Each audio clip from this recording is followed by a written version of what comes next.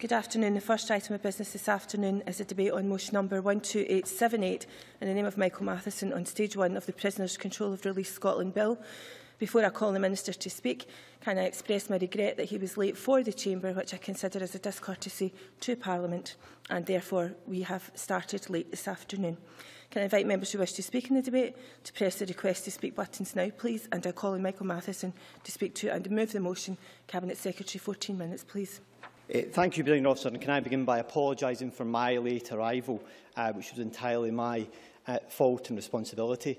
Presiding Officer, can I say that I welcome the opportunity, though, to speak in this debate at stage 1 for the Prisoner Control of Release Scotland Bill. I would like to begin by offering my thanks to the Justice Committee, the clerks of the committee and those that gave evidence during stage 1 scrutiny of the bill. I welcome the support for the general principles of the bill given in the Stage 1 committee report. Presiding Officer, this system of prisoner early release has been raised within this Parliament frequently since the current system was introduced nearly 20 years ago. Section 1 of the bill will fundamentally change the system of automatic early release for long-term prisoners. A long-term prisoner is anyone serving a sentence of 4 years or more. Currently, such a prisoner is entitled to automatic early release if they are still in custody at the 2/3 point of sentence. The system operates so that there is absolutely no discretion to keep dangerous prisoners in custody beyond the 2/3 point. That is, in our view, not the right system. The operation of this system has regularly brought criticism for the reasons that it is very difficult to explain why dangerous prisoners have to be released in this way when they still have 1/3 of their sentence left. The alternative to automatic early release is discretionary early release. This is where the Independent Parole Board considers the case of an individual prisoner and takes a decision about whether to authorise early release on the basis of an assessment of the risk the individuals pose to public safety. The evidence, Presiding Officer, is clear. The rate at which prisoners breach their licence conditions when granted automatic early release is 7 times higher than the breach rate for prisoners granted Parole Board discretionary early release. The rate at which prisoners are recalled to custody when granted automatic early release is 5 times higher than the recall rate for prisoners granted Parole Board discretionary early release. The Independent Parole Board do a challenging and a difficult job well, and this bill will give them further power to carry on their good work and consider more individual cases in the future, rather than indiscriminate automatic early release taking place at the 2/3 point of sentence. We think it is right to trust the judgment of the Parole Board by giving them this enhanced role. This will help keep our communities safer while allowing parole release for an individual prisoner to aid their reintegration into the community where the risk to public safety are manageable in the community. In early February, we announced that we would expand the bill's reach to end the current system of automatic early release for all long-term prisoners. We think this is the right approach so that the benefits of our policy apply to a wider group of prisoners. If Parliament approves the bill, introducing our proposals at stage 2, this will mean our prisoners receiving a sentence of 4 years or more will be entitled to automatic early release at the 2/3 point of sentence. Decisions about early release will be left to our trusted Independent Parole Board. Dangerous prisoners will no longer be entitled to leave custody 2/3 of the way through their sentence. If a prisoner is assessed as posing an unacceptable risk to public safety, they will serve their sentence for a longer period in prison. This will help to reassure communities, reduce reoffending and protect public safety. Presiding Officer, concerns were expressed during Stage 1 that some long-term prisoners may be left in a position following the reforms where they would be subject to what is called cold release. This would be release without any specific controls being able to be applied over the prisoner through supervision of them in the community. We have listened and responded to these concerns by committing to ensure that there will be supervision through a mandatory period of control, which will apply to all long-term prisoners leaving custody. This mandatory control period will help ensure effective assistance for prisoners to be reintegrated into their communities, and robust steps can be taken to bring prisoners back into custody if breaches of the conditions of release take place. It's important to stress that the need for a mandatory control period will apply for a relatively small portion of long-term prisoners. This is because many long-term prisoners will continue to receive parole board early release or have an extended sentence in place. For these prisoners, a period of mandatory control will always be in place upon release from custody through licence conditions. However, where a prisoner does not receive parole board early release and does not have an extended sentence, a mandatory control period on release needs to be put in place with the conditions set by the parole board. The Stage 1 report raises two important issues about this mandatory control period. First, the committee explored whether it would be part of the sentence. It's clear that a mandatory control period after a sentence has ended would be very problematic, given the sentence has already been imposed by the court and has ended. It is difficult to see how such a period of mandatory control could be effectively enforced if it is post-sentence end. In line with the evidence received by the committee, we therefore consider that the mandatory control period in the community should be part of the sentence. Second, the committee explored how long this mandatory control period in the community should last.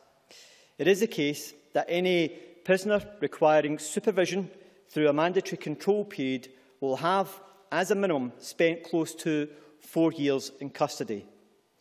Our view is that the specific necessary period of control over a prisoner having served close to 4 years, as compared to a prisoner leaving after, say, 10 years in custody, is likely to be similar, given that both are extremely long periods of time to be incarcerated. Members will be aware from the evidence they heard that it is the initial weeks and months following release that are generally the most crucial for individual prisoners. This is during this period when prisoners leaving custody have to re-establish themselves into their communities, and when challenges such as accessing housing, work opportunities can be at their most acute, and when a mandatory control period would be most appropriate. At this stage, I am minded for the period of a minimum mandatory control period of 6 months. Such a period would seem a good balance so that mandatory control is in place in the crucial few weeks and months following a long period of incarceration, but it does not extend too far into the future. However, this is an area where I would welcome further views in the course of this debate as to the appropriate length that the mandatory control period should be. Presiding Officer, reducing reoffending is a key justice priority for the Scottish Government. Earlier this week, we announced that the reconviction rate had fallen by nearly 6% between 2011-12 and 2012-13, and is now at its lowest level in 16 years. This is welcome news, and coupled with recorded crime being at its lowest in 40 years, this is testament to the commitment of the police, prosecutors, our courts, education, social services and other justice partners such as the Scottish Prison Service, who are working hard to address offending and the underlying causes of offending. However, despite these significant improvements in recent years, reoffending has significant implications for public services and taxpayers' money. Reducing reoffending requires more effective and closer links between the criminal justice system and other wider public and third sector partners.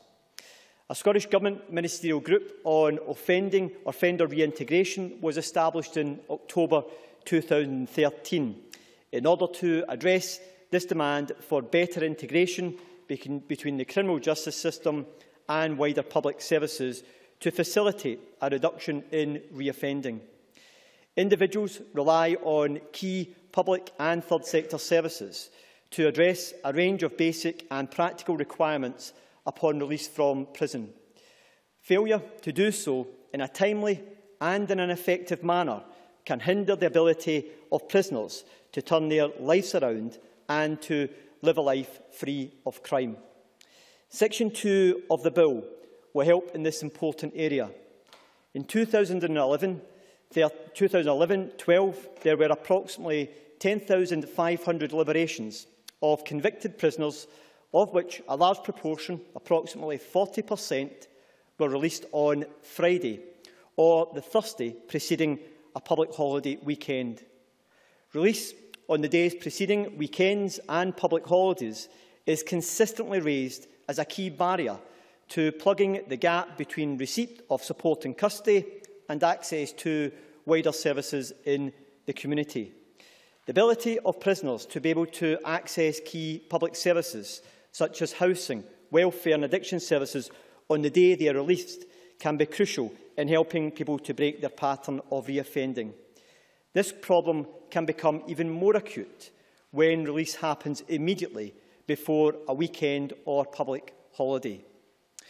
Where there is evidence that suitable arrangements are required to address a prisoner's reintegration needs, and these cannot be addressed immediately upon release, Section 2 of the Bill will allow prisoners released to be brought forward by up to 2 days, and I welcome the strong support from the committee on this particular part of the bill. Presiding Officer, this bill will improve the system of early release by allowing decisions about how and when long-term prisoners are released from custody to be informed by individual consideration of a prisoner, the risk to public safety the prisoner poses, and the need for effective supervision. This is the best of both worlds, ensuring dangerous prisoners do not get released automatically, while ensuring all long-term prisoners receive a minimum mandatory control period in the community when they leave custody. This, Presiding Officer, is the best way to protect communities and to reassure the public, and I move the general principles of the bill to be agreed. Thank you. And I now call on Christine Graham to speak on behalf of the Justice Committee. 10 minutes, please. Thank you, Deputy Presiding Officer.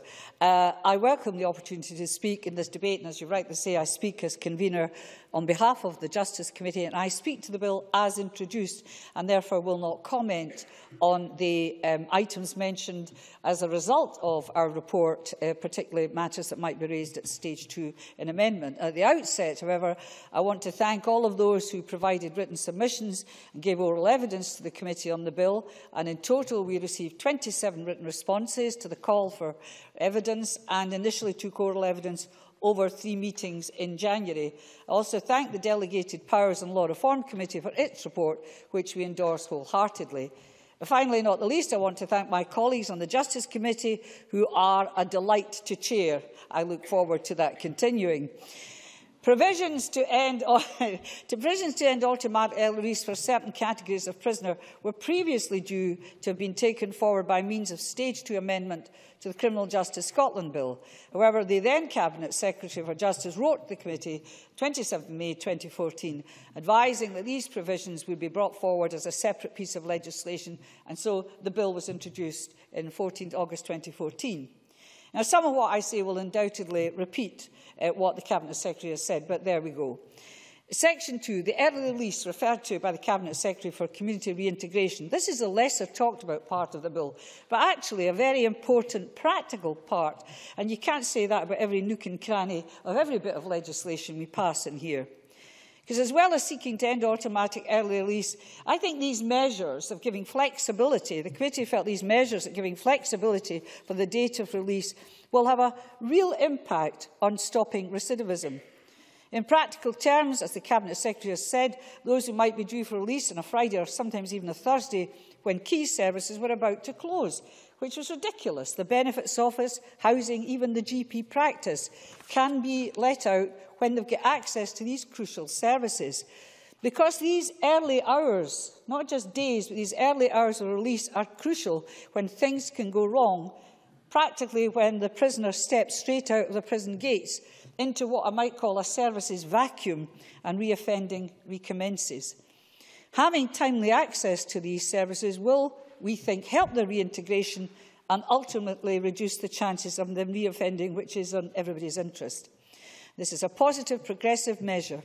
So while much of the focus of today's debate will doubtless be in Section 1, the restriction of automatic early release, I don't think we should lose sight of this very important practical move, and I wish to put on record at the outset the committee's wholeheartedly endorsement of Section 2. Now turn to Section 1, restriction of automatic early release. Now, I use the word restriction, and I refer again to the bill as introduced, which was just going to end automatic early release for sex offenders receiving determinate custodial sentences of 4 years or more, and other offenders receiving determinate, that is, other than life sentences, custodial sentences of 10 years or more. The evidence we received in this section was generally sceptical of the provisions of the bill as introduced, with witnesses such as the Risk Management Authority questioning the focus on sex offenders, given, despite tabloid headlines, that this category of prisoner is statistically less likely to reoffend, notwithstanding there have been some very, very serious and horrible exceptions. The committee was therefore pleased to receive on 3 February a letter from the Cabinet Secretary committing to bring forward at Stage 2 amendments to extend the bill's provisions to all prisoners serving 4 years or more, thereby addressing the concerns expressed about the focus on sex offenders. Witnesses also questioned other aspects of the bill as introduced, such as whether it would actually achieve the objective of improving public protection. Academics such as Professor Cyrus Tatter from the University of Strathclyde argued that the provisions would simply lead to an increase in cold release. This is because if released at the completion of the full sentence, then there is no requirement for compulsory supervision. But I know the Cabinet Secretary has addressed this. Hence cold, as I suspect, in doing cold turkey. Professor Fergus McNeill from the University of Glasgow described this as an act of, quote, storing the risk, as the types of prisoners who will be kept inside under the provisions of the bill are, by definition, those who have not engaged with the parole board and who pose the greatest risk to the public. They worried that the provisions of the bill, as introduced, would simply kick the can down the road and store up bigger problems for later years. It might also have a perverse effect in that some prisoners might opt to do the full whack and thus avoid any supervision on release. Again, the committee was pleased to receive the Cabinet Secretary's letter, which committed to bringing forward amendments to provide a minimum period of compulsory supervision, which you've expanded further, Cabinet Secretary, in the community for each long-term prisoner at the end of their sentence. And I welcome the Cabinet Secretary's willingness to listen to evidence heard at Stage 1 and act accordingly. That said, the committee still has remaining questions, and these are rehearsed in detail in our report.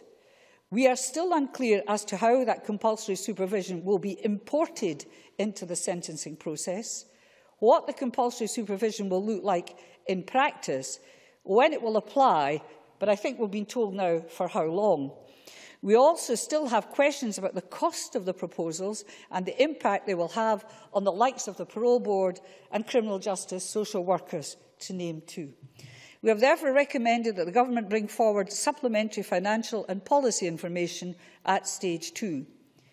During Stage 1, we also received evidence about the availability of prison rehabilitation programmes, with some witnesses claiming there was a supply problem with certain programmes as opposed to a lack of demand.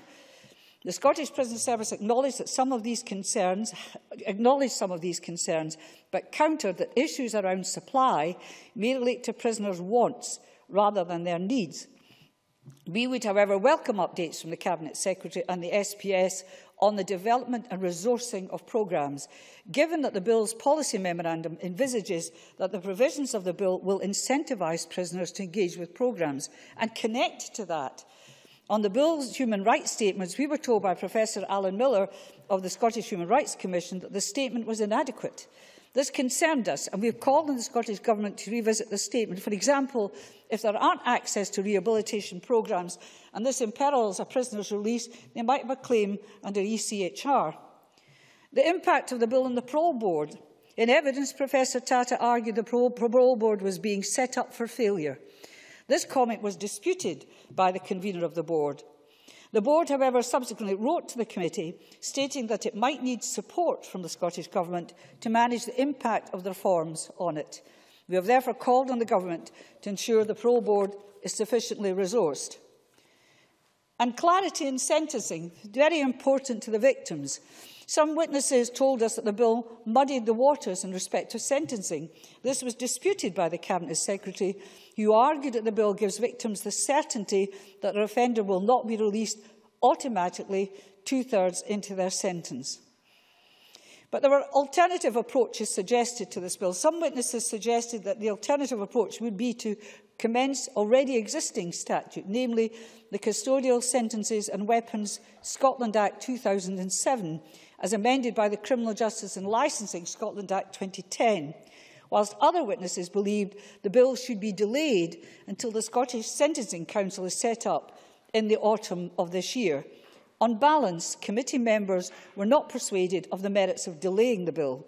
We do, however, call on the Government to review legislation in this area to establish what wider reforms should be taken forward. In conclusion, the overwhelming majority of the committee welcomes the general principles of the bill. There is no doubt from the evidence we heard that reform of the court service is long overdue. However, in certain areas, as I have indicated, we remain to be convinced that some of the measures will achieve what they set out to achieve. But on behalf of the committee, I encourage the Parliament to support the general principles of the bill at decision time tonight. Thank you very much. Many thanks. And I now call on Elaine Murray. 10 minutes, please. Thank you, Presiding Officer. And can I also start by thanking the clerks and the witnesses for their efforts in bringing a lot of issues to our attention during the Stage 1 process. The SNP manifesto in 2011 stated that they remain committed to ending automatic early release once the criteria set by the McLeish Commission are met. But let's be clear, Section 1 of this bill does not end automatic early release. As introduced, it would have affected only 1% of offenders. If amended as suggested, it will affect 3%. The vast majority of offenders and the perceptions of sentencing of the vast majority of victims of crime will not be affected by the bill, even in its amended form.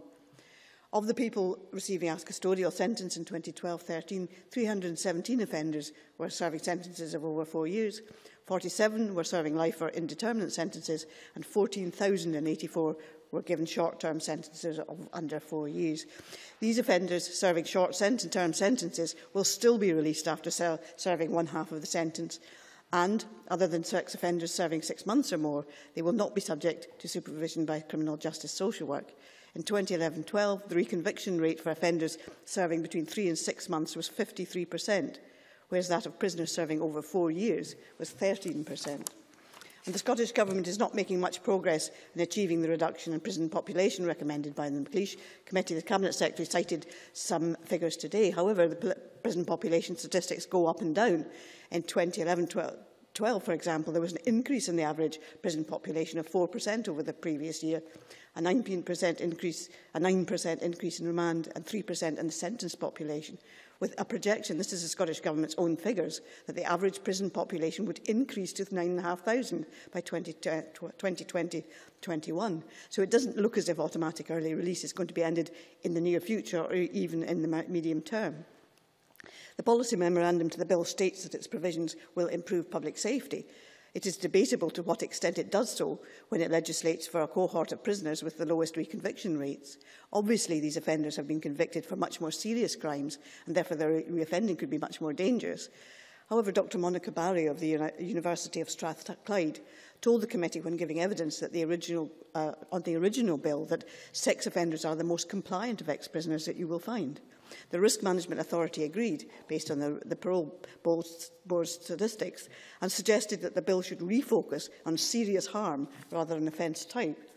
Dr Monica Barry also advised the committee that if the government is piloting this with high-risk violent offenders and sex offenders, it is probably piloting it with the wrong people.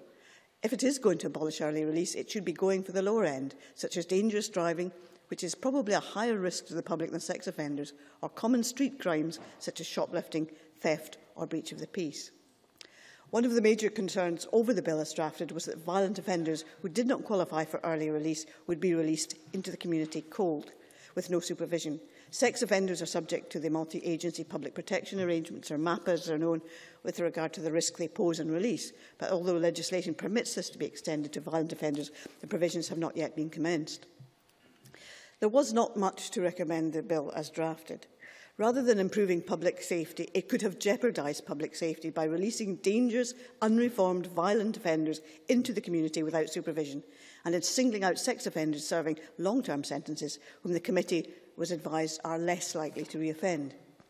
The Justice Secretary, therefore, is to be commended for listening to the evidence of witnesses and subsequently proposing amendments which extend the ending of automatic early release to all long-term prisoners and, importantly, to ensure that all such prisoners are subject to supervision on release, including when they have served the full term of their sentence.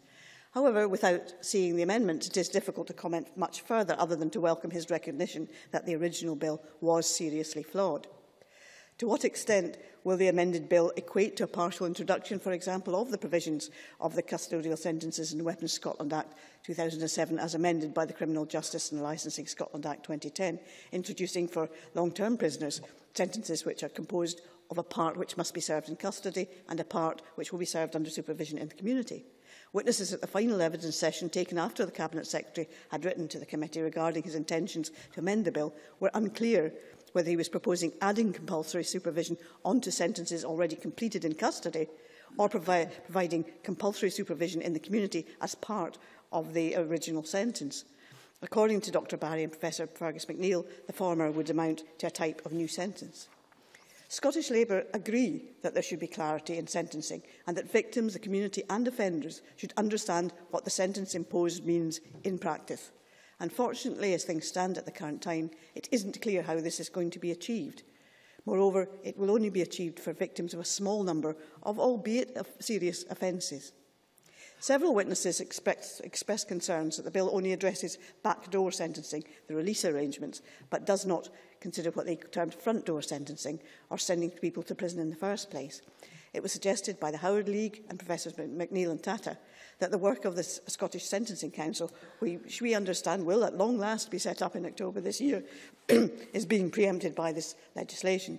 Professor Tata told the committee, one of the beauties of such a body is that it can be a buffer between the judiciary, the parole board, the SPS, social work and other parts of the system that are trying to do their job and, if you like, penal populism. It can take the heat out of the situation. If a case is given to the Sentencing Council to be looked at, that immediately takes it away from the control of ministers and the political pressures that they are under. And of course, we are all under those pressures too. There are also significant human rights concerns, as Christine Graham has already said. Professor Miller described the human rights impact statement as not adequate, and he had particular concerns about offenders' rights if they are refused early release by the parole board, under circumstances where rehabilitation programmes, which may have made them eligible, have not been available. An answer received by my colleague Graham Pearson last month revealed that of the 900 sex offenders currently in custody, 120 had completed or were undergoing the sex offender programme moving forward, making changes. 150 offenders had been assessed as potentially benefiting from the programme, and, to quote the answer provided by the Chief Executive of the Prison Service, this may proceed to do so according to their case management plan, their continued motivation and, importantly, as resources allow. And he said also that 100 offenders had refused treatment. Now, the Chief Executive of the Scottish Prison Service, Colin McConnell, spoke to the committee about the difference between wants and needs. But in this answer, here are 156 offenders who have been assessed as potentially benefiting from the programme, but may only get it if resources allow. Now, if any of these offenders is refused early release because they haven't been able to access the MFMC programme because of a lack of resource, that offender may well have a human rights challenge. And I think that's something that really needs to be looked at. As both the Cabinet Secretary and Christine Graham said, Section 2 of the bill, which introduces early release for the community reintegration, that was welcomed by all witnesses and indeed by all members of the committee, as it was seen to would be of benefit to those prisoners who may be released at the weekend without adequate services being in place for them after release. The decision to substantially amend the bill at stage 2 means that neither the policy memorandum nor the financial memorandum are now accurate. And once the Cabinet Secretary has decided on the exact form of his amendments at stage 2, we believe it will be necessary to issue supplementary memorandums reflecting the significant changes in the bill. Had the Cabinet Secretary not indicated that he was prepared to amend the bill at stage 2, Scottish Labour would have voted against the bill as drafted tonight. It would have ended automatic early release for only a very small number of offenders, only 1%, whilst having the unintended consequence of releasing dangerous, unreformed offenders cold into the community without supervision at the end of their sentence. Their automatic early release would have been withdrawn, but potentially they could have been of greater danger to the public at the point of release.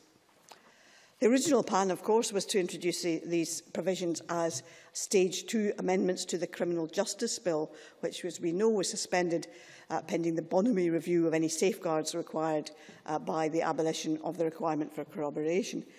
Thankfully, this did not happen, and it didn't come in as a Stage 2 amendment to that bill, because under those circumstances, the proposals would not have been subject to the degree of scrutiny which has been applied to this bill, scrutiny which has resulted in the current Cabinet Secretary listening to the concerns of witnesses and indicated that he was prepared to substantially amend the bill. As he has done so, we will support the bill at stage 1. We do not yet know what the amendments will be or whether they will adequately address the points made to the committee by witnesses, and these discussions are a matter for stages 2 and 3, and we will come to our conclusion at those stages. Scottish Labour wants to go further than this bill on sentencing policy and on the transparency of sentencing. But even with the amendments proposed, this bill will not be enough. But we are prepared to give the government the benefit of the doubt and to support the bill tonight in the hope that after amendment at stage 2, it will achieve, albeit to a limited extent, a better outcome than the current situation. Many thanks. And now calling Margaret Mitchell. 6 minutes or so, please. Thank you, Presiding Officer. This Stage 1 debate on the Prisoners' Control of Release Scotland Bill is an important one. And I thank the Justice Committee clerks, the convener and fellow committee members for all their hard work, and pay tribute to all the witnesses who gave such invaluable evidence. The bill has 2 main sections. The second section seeks to provide the prison service with the power to release prisoners up to 2 days early to facilitate community reintegration. This is a sensible provision and seeks to create the flexibility to ensure that the appropriate through care, including housing, etc., is in place for these prisoners in an effort to deal with some of the problems we know leads to reoffending when they're released. Turning now to Section 1, whilst I sympathise with the predicament the new Cabinet Secretary has inherited, it doesn't alter the fact that the bill, as drafted, and now with the proposed Stage 2 amendments, has been introduced in such a way that it's fair to say it's nothing short of a dog's breakfast. The aim of the bill, as drafted, is to reduce reoffending and increase public safety, which was the supposed rationale behind targeting offenders with sentences of over 10 years and sex offenders serving sentences of 4 years or more.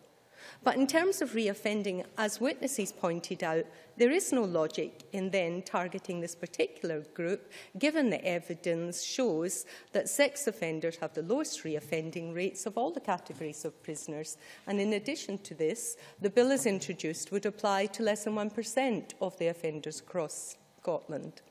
The Cabinet Secretary clearly recognised that the original proposals fell well short of the mark. So it was an improvement which the Scottish Conservatives welcomed when the Cabinet Secretary indicated he intended to extend abolishing automatic early release to all prisoners serving long-term sentences of 4 years or more, meaning at least we've moved from the bill covering 1% of prisoners to now 3%. But it doesn't alter the fact that 97% will still be automatically released early. And according to the Cabinet Secretary himself, when giving evidence, it's worth keeping in mind, and I quote, that we are talking about a very small number of prisoners, and it will be several years into the future before any of this will start to have an impact. It is a real concern, therefore, as the Law Society stated, that the most radical change in custodial sentencing policy for 22 years is to be introduced by way of government amendments at stage 2. If you don't mind, I'll make some progress. Presiding Officer, this is not a precedent that the Scottish Parliament should set or encourage, nor is the Cabinet Secretary's piecemeal filtering down of more information as recently as yesterday in order to attempt to address the numerous unanswered questions this change has prompted any more acceptable. Furthermore, evidence from witnesses such as Strathclyde University's Professor Cyrus Tata highlighted the fact that the proposals could result in a prisoner being released without supervision in what has been termed cold release. And he confirmed that in these cases, they are more likely to reoffend. Moreover, instead of clarifying already complicated sentencing policy, to quote Dr. Monica Barry from Strathclyde University, the bill merely muddies the waters. Victims Support Scotland wants greater clarity and transparency in the system so victims and the community are better able to understand sentencing, which is why they support the Scottish Conservatives' call for the ending of automatic early release for all prisoners, which would provide that clarity and honesty in sentencing. Witnesses have also raised issues regarding the shortage of places on rehabilitation programmes in prison. With demand outstripping supply, there is, as confirmed by Professor Miller, an issue about the human rights impact statement being inadequate. The committee therefore recommended an independent assessment be carried out on the provision and availability of these rehabilitation programmes in prison. I look forward to the Cabinet Secretary's response to that particular point. Presiding Officer, the Justice Committee's task was to scrutinise this bill. In addition to all the flaws identified above, it is now being asked to form a view on a policy change announced at the final hour, without sight of a revised policy memorandum, financial memorandum or explanatory notes on the bill. This is hardly conducive to effective scrutiny, and stakeholders across the board have echoed this statement, with many witnesses calling for the bill to be withdrawn. And it is for these reasons that I dissented from agreeing the general principles of the bill in committee, and it is why the Scottish Conservatives will be abstaining at stage 1 this afternoon. Thank you. We now turn to the open debate. Speeches of 6 minutes, please. And I call on Nigel Dawn, who is speaking on behalf of the Delegated Powers and Law Reform Committee, to be followed by Roderick Campbell. Thank you very much, Presiding Officer, and I speak today on this bill in my capacity as the convener of the Delegated Powers and Law Reform Committee. Whilst the bill contains only one delegated power, the committee has concerns as to how that power might be exercised. Indeed, the strength of the committee's concerns is such that the committee agreed that I should take the unusual step of contributing to today's debate from the committee's perspective. Section 3(2) of the bill provides that Scottish ministers may by order bring sections 1 and 2 of the bill into force on an appointed day. Section 3(3) provides that such a commencement order may include transitional, transitory or saving provision. In considering the bill, the committee noted that a commencement order made under Section 3 will not be subject to any form of parliamentary procedure irrespective of whether or not such an order includes transitional provisions. It is that provision for attachment of such transitional provisions to a commencement order, combined with the lack of opportunity for parliamentary scrutiny to be afforded to such provisions, that prompts me to speak today. I should say that the committee has accepted in principle that transitional, transitory and saving provisions may be required in a commencement order under the bill, but it considers that the use of such provisions could have a significant effect on certain persons affected by the bill. The committee noted, for example, that a commencement order made under Section 3 could contain transitional provisions relating to the adjustment of prison release dates, and that it may be possible for the powers to be exercised in such a way as to have a different effect on different prisoners. The possibility of differential effects on prisoners could, depending upon the provisions, raise consideration of rights which are protected by the European Convention on Human Rights. The committee wrote to the Scottish Government to ask whether it would consider bringing forward an amendment to make the power at Section 3.2 subject to parliamentary scrutiny in the form of either a negative or a formative procedure. The Government's response explained the powers in Sections 3.2 and 3.3 will be used to make a straightforward commencement order, which will relate specifically to the commencement of the bill. The Scottish Government therefore did not consider it necessary for the power to be subject to any form of parliamentary scrutiny. On considering the response, however, the committee remained of the view that when a commencement order includes transitional, transitory or saving provision in terms of Section 3 of the bill, it should be subject to parliamentary scrutiny. The committee therefore recommended in its report that the Scottish Government bring forward an appropriate amendment at stage 2 to make a commencement order made under Section 3.2 subject to negative procedure where it contains transitional, transitory or saving provisions. The Government's response to the report, however, reiterated its view that it would not be appropriate for the power at Section 3.2 to be subject to any form of parliamentary procedure other than being laid before Parliament. The Government also pointed out that Parliament will be given an opportunity to express its views on the commencement order made under Section 3 when it's laid before Parliament. We are not persuaded by that response. The committee remains of the view that where a commencement order includes transitional, transitory or saving provision of the potential significance as one contained within this bill, then such a power should be subject to parliamentary scrutiny. Stuart Stevenson. Thank you very much, Mr Dunn. Is it the committee's view that this is not simply a matter in relation to this bill, but one we would wish to see apply in similar circumstances and similar bills in future? I think the member makes an absolutely fair point, and as a member of that committee, I think he will, the Delegated Powers and Law Reform Committee, he will recognise that this is our concern. We do try to bring principled arguments to this bill as to every other. The point that I'm making now is actually one that I would make about any other bill in similar circumstances. Merely providing it for it to be laid does not, in the view of the committee, allow the Parliament sufficient opportunity to scrutinise such an order, nor does it offer the Parliament any sanction should it have any concern about that order. I would therefore welcome an assurance today that the Scottish Government would reflect on this matter further with a view to amending the bill at stage 2. Thank you, Presiding Officer. Thank you very much. And I now call on Roderick Campbell to be followed by Jane Baxter, 6 minutes or thereby. Thank you, Presiding Officer. In historical terms, parole is quite recent. The Parole Board was set up only in 1968, and parole itself was subject to an important review by Lord Kincraig in 1989.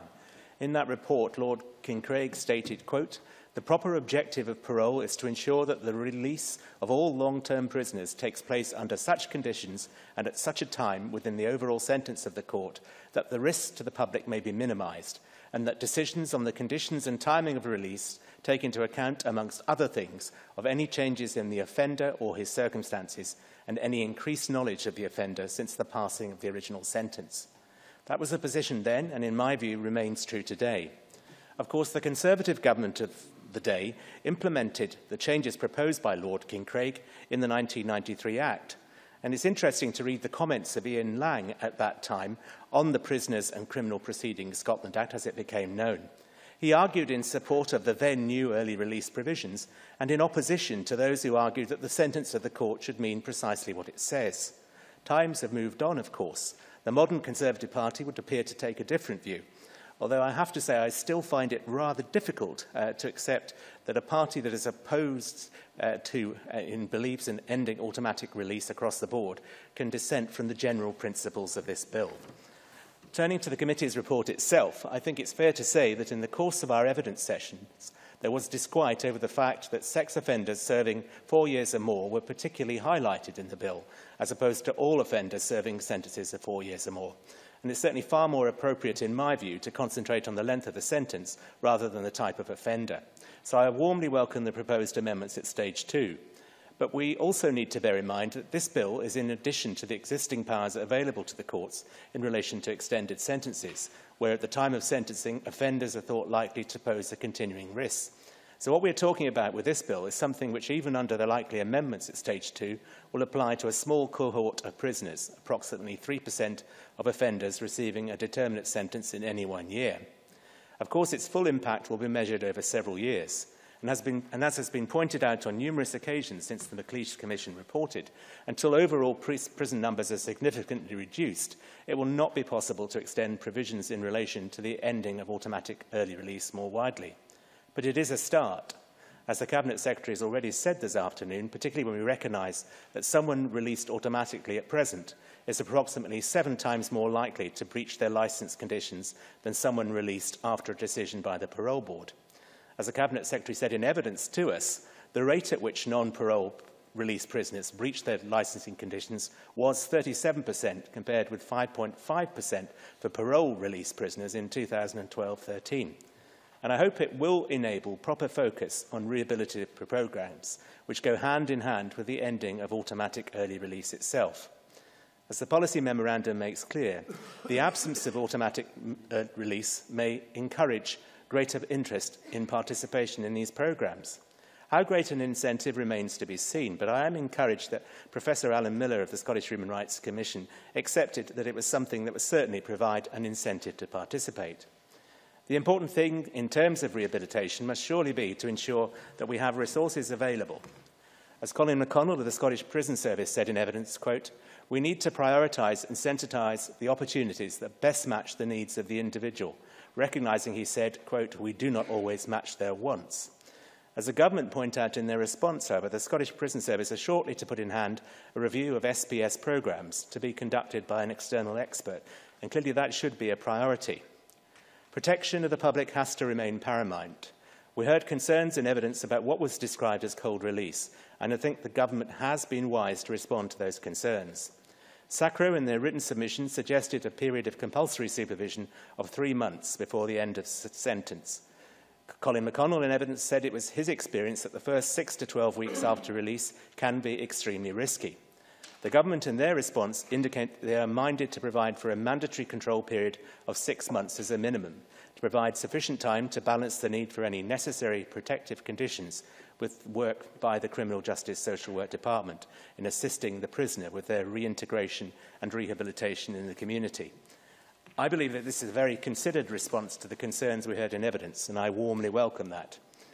We, of course, heard evidence about the need for clarity in sentencing, which was a particular concern of Victim Support Scotland. It's quite clear, however, from the bill itself that that is not the purpose of this legislation. However, I think we should wish the new Scottish Sentencing Council well in their task, particularly in promoting greater awareness and understanding of sentencing policy and practice. In relation to Section 2, the date of release, I simply echo what's already been said and, like the committee in general, fully support this. In conclusion, Presiding Officer, this bill will change significantly at Stage 2. The Government, in my view, has seized the initiative and signalled its intentions in that respect already, and it's to be welcomed. I believe we ought to consider taking further evidence at Stage 2, however, but I don't share the views of those that we should seek to abandon this bill, and that this is a matter best left to others, such as the new Sentencing Council. I do believe we need to continue to respond to public concerns and not to delay further a significant change in response to those concerns. Thank you, Presiding Officer. Many thanks. I now call on Jane Baxter to be followed by Christian Allard, a generous 6 minutes. Thank you. There is little doubt that the criminal justice system in Scotland is in desperate need of reform.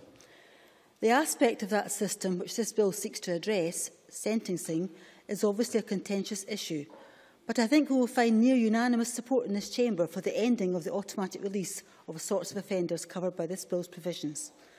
That, however, does not mean that this legislation and the Scottish Government's overall approach to sentencing has been a straightforward process. That the Scottish Government attempted to squeeze the content of this important bill into a previous bill is regrettable, but we should be grateful that they listened to the recommendations of the Justice Committee to place it in a freestanding piece of legislation. We should first perhaps examine the recent past. Scottish Labour introduced an innovative form of judicial disposal in 2007. The introduction of sentences which would comprise a custodial plus a community part in the Custodial Sentences and Weapons Act 2007 was a move welcomed by many in the criminal justice community as a sound and well thought through measure.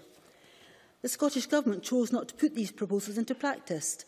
In fact, they chose to heavily amend the disposals in the Criminal Justice and Licensing Scotland Act 2010. These new proposals have never been enacted by the Scottish Government, but nevertheless, we are now where we are with this bill under consideration. The bill fails to address what we could regard as the other end of the conversation, sentencing. Scottish Labour agrees entirely with victim support groups that there needs to be clarity in sentencing. Victims, the community and offenders need to understand what the sentence passed by the judge or sheriff means in practice. It's not good enough that victims of crime and their families hear that someone is sentenced to X number of years in prison, but have no idea what that means in reality. Victims and their families should be at the centre of the criminal justice system, and the current system of sentencing fails to put them there. This bill may increase the confusion about sentencing, however, as Victim Support Scotland noted in their submission. Ending automatic early release for only some categories of prisoners would work to further complicate an already confusing system. The proposals would in fact create another rule that needs to be taken into account when calculating the release date of an offender. The introduction of the Scottish Sentencing Council was an important development in this regard. After a recommendation by the Scottish Sentencing Committee, which used to advise the Scottish Government on its approach to punishment and sentencing, the Scottish Sentencing Council was set up by the Criminal Justice and Licensing Scotland Act 2010. Its stated aim is to foster greater consistency and transparency in the decisions of the courts by the creation of an appropriate framework to promote fairness and justice in sentencing. Its statutory objectives are to promote consistency in sentencing practice, assist the development of policy in relation to sentencing, promote greater awareness and understanding of sentencing policy and practice. These are all laudable and sensible objectives. I welcome the position indicated by Lord Carloway, the Chair of the Council, that it will seek to take an evidence-based approach to sentencing. I am also pleased it will reserve a position for victims' representatives. It is important that the Scottish people have confidence in the court system and the punishments it apportions to offenders. It is also important that we commit ourselves to doing what works. The Sentencing Council will provide an opportunity for a wider range of voices to be heard in the sentencing process and make clearer to the general public the principles and policies that motivate our judges, sheriffs, stipendiary magistrates and justice of the peace when deciding on disposals. These are all important tasks. It's surprising and worrying, therefore, that the Scottish Government has dragged its feet for almost 5 years on setting up the Sentencing Council. The clarity and certainty on sentencing that the Sentencing Council will provide is desirable and necessary now. The provisions in Section 2 of the bill to allow prisoners due to be released on Fridays to be released 2 days earlier in order to increase the provision of support for them is a good one. It may appear to some as a small change, but according to the Scottish Prison Service, around 4,000 prisoners are released every year on Fridays. They emerge at the weekends with limited support. We do too little to help offenders back into the community once they have served their time, and this modest proposal will at least make some provision to increase the support and guidance that they receive. At the heart of any structure surrounding the release of prisoners must be the calculation of risk to public safety. This is notoriously difficult to calculate, and it would be wholly unreasonable for us to expect the relevant authorities to successfully calculate the risk of reoffending every time they are called up to do so. But we must ensure that each offender's risk profile is central to the debate as to whether they are released early or not. For those who commit serious offences, it should not be an automatic process. I agree with Victim Support Scotland and Police Scotland, who have indicated that they support the essence of the proposals, as they will encourage relevant prisoners to engage with prison rehabilitation programmes and ensure that those prisoners assessed as still posing a high risk do not benefit from early release. I also agree with the Howard League and other experts who noted that an unintended consequence of the bill would be that prisoners are released cold into the community without a period of supervision from relevant authorities. As the Howard League put it in their submission, the current proposal fails to recognise the strong evidence that support and supervision in the community is more effective in reducing reoffending rates than time spent in custody. An abrupt and unsupported transition of a prisoner from the structured environment of prison to non-parole release may in many instances result in a reversion to pre-sentence behaviour. To mitigate this problem, some have suggested the extension of the MAPA approach to violent offenders. This is an interesting proposal, but it's not good enough that we have no concrete plan on this. We are talking about some of the most serious offenders in Scotland's prisons. We need more specificity when discussing their rehabilitation. There is more vagueness than just the content of the supervision. How long will there need to be supervision, and will it be pre- or post-release? Moreover, why has the Scottish Government produced a human rights impact statement accompanying this bill that the Scottish Human Rights Commission has described as simply not adequate? This, coupled with the aforementioned vagueness, means that offenders who have been refused release could have a human rights challenge if they have not been offered the necessary rehabilitation programmes. I hope the Scottish Government ensures that these comments are addressed as the bill is taken forward now. Thank you. Many thanks. I now call on Christian Allard to be followed by Alison McInnes. Thank you, Presiding Officer. First of all, I would like to thank the other committee members and all the organisation and individuals who came and gave evidence. It was a long session, and it was a great work on the chair of our chair. And I think it was very interesting to see how much the committee did influence what happened thereafter and influence the decision of the Cabinet Secretary. In fact, it was individuals and the organisation who came and gave evidence, who changed the report and made the report for what it is, more than us, the members maybe. The committee did support the general principle of the bill, of course, and it was stage one. As the Cabinet Secretary said in his letter to the Convener on the 3rd of February this year, this bill provides a step towards achieving the aim to end the current system of automatic early release of prisoners, brought in by the then UK government in 1993. John Major's Conservative government brought in automatic early release to tackle concerns about prison overcrowding. Under a Tory government, criminals were let out of prison after serving only half of their sentence, no question asked. An admission of many failures, if there were one, sending too many people to prison, failing to accommodate them, failing to release them under supervision. And it's what this government wants to address, particularly the cold release that have been introduced under this the Conservative government in 1933. This SNP government is taking the first step to end automatic early release, because it's, of course, the first step. This is about the right of prisoners to be supported when coming out of prison, the right of families of victims to know that offenders should be assessed before being released. This bill is about public safety. Public safety is not only at the core of Section 1 of this bill, but also in Section 2. Section 2 will provide the Scottish Prison Service the power to release prisoners up to 2 days early to facilitate community reintegration. How important is this, Presiding Officer? We found that in the evidence that we received, that is in fact very, very important. A couple of days can make a lot of difference. A prisoner is released over the weekend, cannot access services, can maybe not have a place to stay, and it's so important that we make it as easy as possible for these prisoners. And it's a lot of prisoners, because it's all prisoners serving more than 15 days. So it's quite a huge remit, and it will make a lot of difference. And in fact, it's quite common sense, and I wonder why we didn't introduce it before. Section 2 of the bills deals with the last few days before release, but Section 1 deals with the last few weeks, the last few months, in the same spirit of Section 1. It's supporting prisoners when released, recognising the right of families of victims, and improving public safety. In his letter again, in February, the Cabinet Secretary confirmed to our committee that it was the Scottish Government's intention to bring forward amendments at stage 2 of the bill to extend the provisions of Section 1 of the bill and to end automatic release for all long-term prisoners, regardless of category.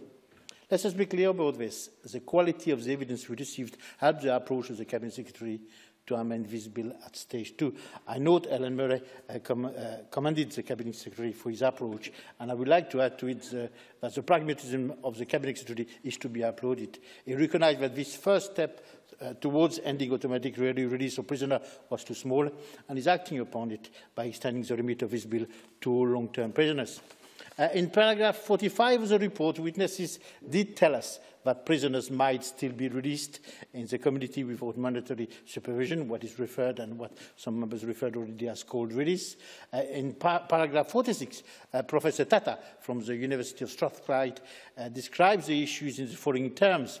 He said, we need to explain to members of the public that eventually prisoners have to come out and that if someone is released cold, they are more likely to reoffend. This is an important point, and let me thank Professor Tata for his contribution. He was one of the strong voices who highlighted to committee members of the danger of the bill not eradicating all cases of cold release. Another point was made by Peter Johnson as well.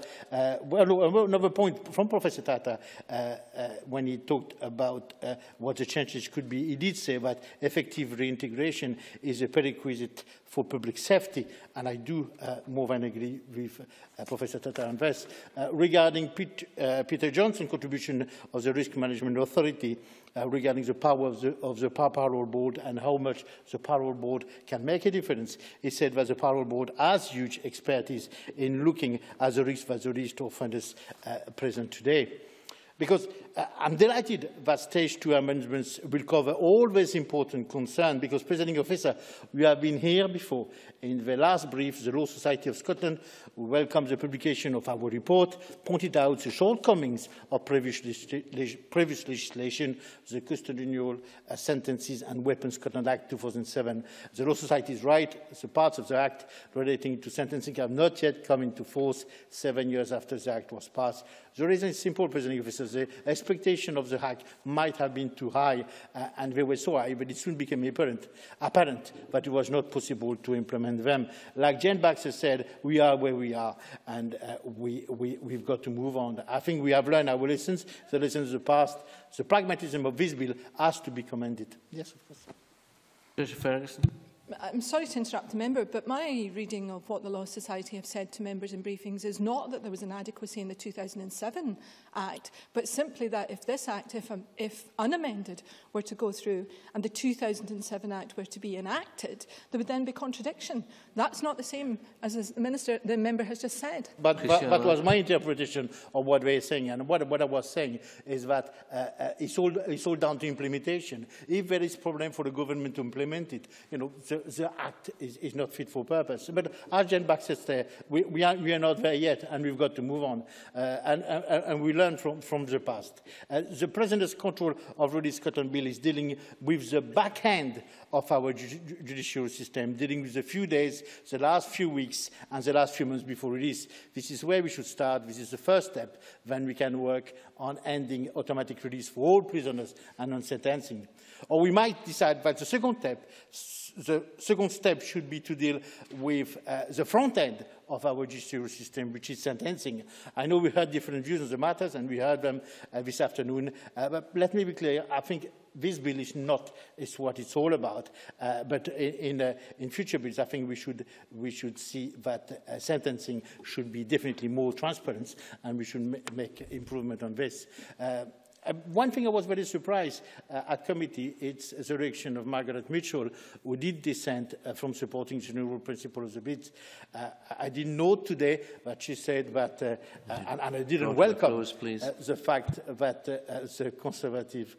the Scottish Conservative were going to abstain. However, to conclude, Presiding Officer, our Stage 1 report reflects that prisoners should be supported where coming out of prison. Families of victims have the right to know that offenders should be assessed before being released. It's what the Victim Support Scotland told us what they want. Presiding Officer, this bill is about public safety, and I'm looking forward to Stage 2. Presiding Officer. Thank you very much. I now call on Alison McInnes to be followed by Gil Patterson.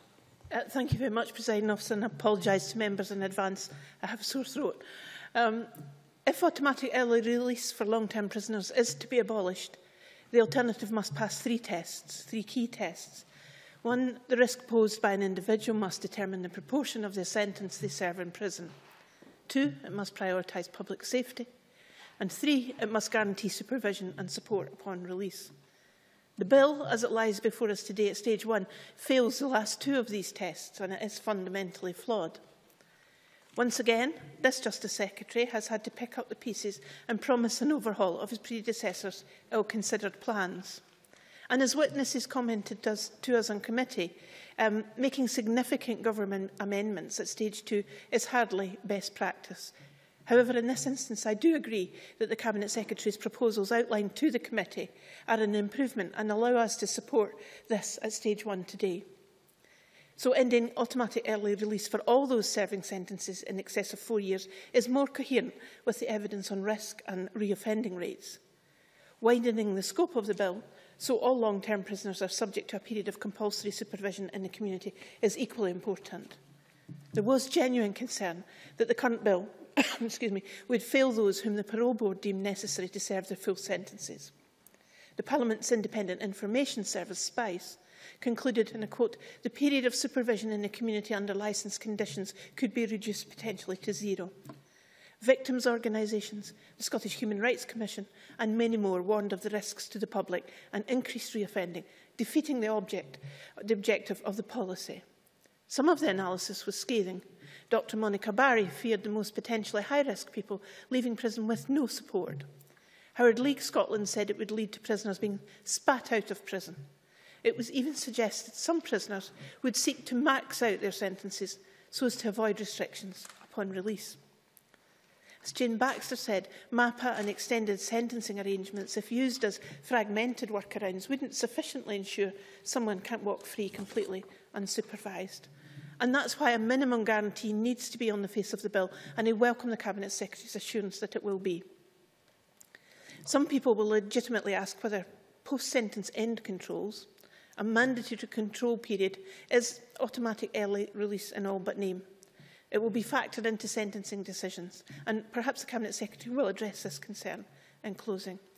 But I'm minded to agree so-called end controls should last a minimum of 6 months, but I'm also open to the possibility of they lasting 9 months. I can also confirm Scottish Liberal Democrats wholeheartedly support Section 2 of the bill. It's entirely sensible for prisoners to be released just a day or two early if it means they get the support they desperately need to successfully return to the community. Public and third sector services simply aren't available 24/7. Housing, social work, employment. In 2011-12, 40% of prisoners, some 4,000 people, were released on a Friday or just before a long public holiday weekend. This measure is a small change that could make a big difference during the transition. It's a small change that could dramatically reduce the likelihood of thousands of people reoffending and causing any further harm. In the short time I have remaining, I'd like to highlight some other outstanding issues. The revised proposals will, of course, have resource implications for the prison service. Each year, 450 more people will receive sentences under the terms of which they aren't eligible for early release. And before the categories were extended, it was anticipated to be about 140. So in addition to the general costs of accommodating more prisoners, there will be increased demand for purposeful activity and programmes which address the underlying causes of offending behaviour. However, I note the Cabinet Secretary has not explicitly committed to bringing forward supplementary policy and financial memorandums as the committee requested, and I do urge him to do so. We need to carefully consider the additional costs and demands. Presiding Officer, there is public appetite for greater clarity and transparency in the meaning of sentencing. I wouldn't blame the public for thinking we were talking in riddles when discussing the various release options. Automatic and unsupervised, automatic and supervised, discretionary and supervised.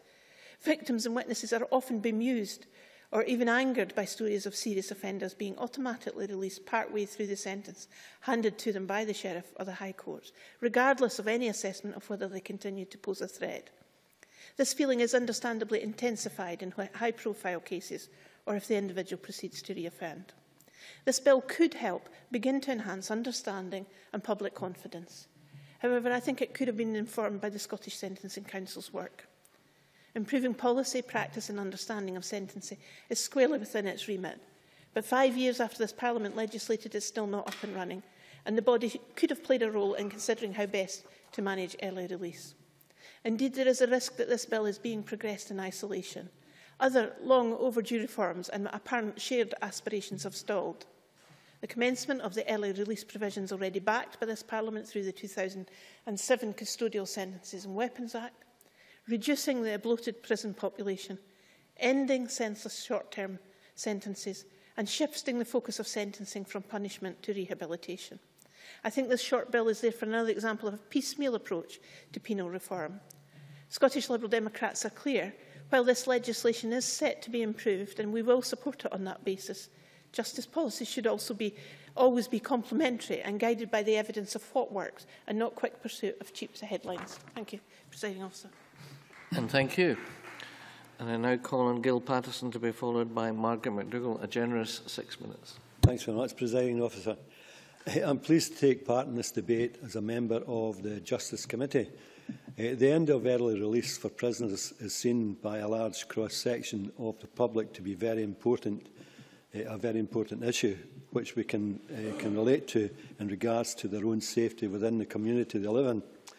I want to acknowledge that the evidence to the Justice Committee and the fact that Michael Matheson, MSP Cabinet Secretary of Justice, extended the provision in the bill to cover all long-term prisoners, which is to his credit and to the Scottish Government's credit.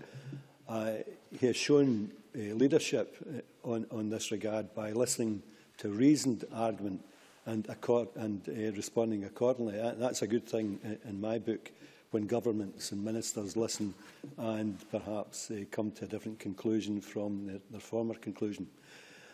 During this contribution, I will aim to focus on those prisoners who committed serious sex offences and how this legislation will impact on them and offer some comfort to their victims. As a former board member of Rape Crisis Central Scotland, this is an aspect of crime that I am sadly familiar with through working on behalf of the victims of sexual assault. Many people in Scotland have never understood why serious sexual offenders were automatically released before they had served their full sentence. Those who were the victims of these offences are petrified at the thought of the person who had attacked them in what they understandably believe is the ultimate crime being released early, and that they live with the fear of one day being confronted by their attacker. That said, in regards to what many of the public think on early release, and particularly the large number of those who were victims who are in disagreement with the present system, nonetheless, I am in full support of the Parole Board making the final decision on whether serious sex offenders should be released before completing their sentence. The Parole Board have the benefit of knowing how the rehabilitation programmes have worked on the individual. I am particularly supportive of the work carried out in Peterhead Prison. It has introduced programmes designed to change the behaviour of serious sex offenders, and the work undertaken has had a tremendous record of success. Now, I wonder if that is actually the reason of why people tend not to re-offend, because of the work that's carried out in that institution. Now, I acknowledge that prisoners volunteer for these programmes for a whole host of reasons. Some volunteer in order to influence the Parole Board to show them that they are putting some effort into changing their behaviour in the hope that they are rewarded by being granted early release. There are, however, many prisoners who volunteer because they sincerely believe that they need help and that they need to change their behaviour to better themselves, certainly, society, and to ensure that they never are sent back to prison. No matter the motivation for changing behaviour, we can see the success of this form of system by acknowledging that someone cold-released and automatically released is approximately 7 times more likely to breach their licence conditions than someone released after a decision taken by the Parole Board. and with some of the programmes in place. So for those victims and for members of the public who have been fearful of early release and the impact that it will have on them and their communities, I would offer this message. What is being proposed by the Scottish Government should give some comfort in knowing that very well tried, tested and effective rehabilitation courses will be available to those offenders while serving their time in prison, and they are indeed very effective. Further to that, supervision in the community will also be in place, whether or not prisoners participate in rehabilitation within the prison. For me, I would far rather have a parole board after deliberation and detailed reports to grant early release to someone who may have, let's say, 1 year left of their sentence, knowing that they are unlikely to reoffend based on the behaviour programmes and the assessment by the parole board, and I hope this should be some comfort to the public. This is where rehabilitation plays such an important role, and of course the work of the parole boards themselves, mentioned by Roderick Campbell earlier on in his contribution.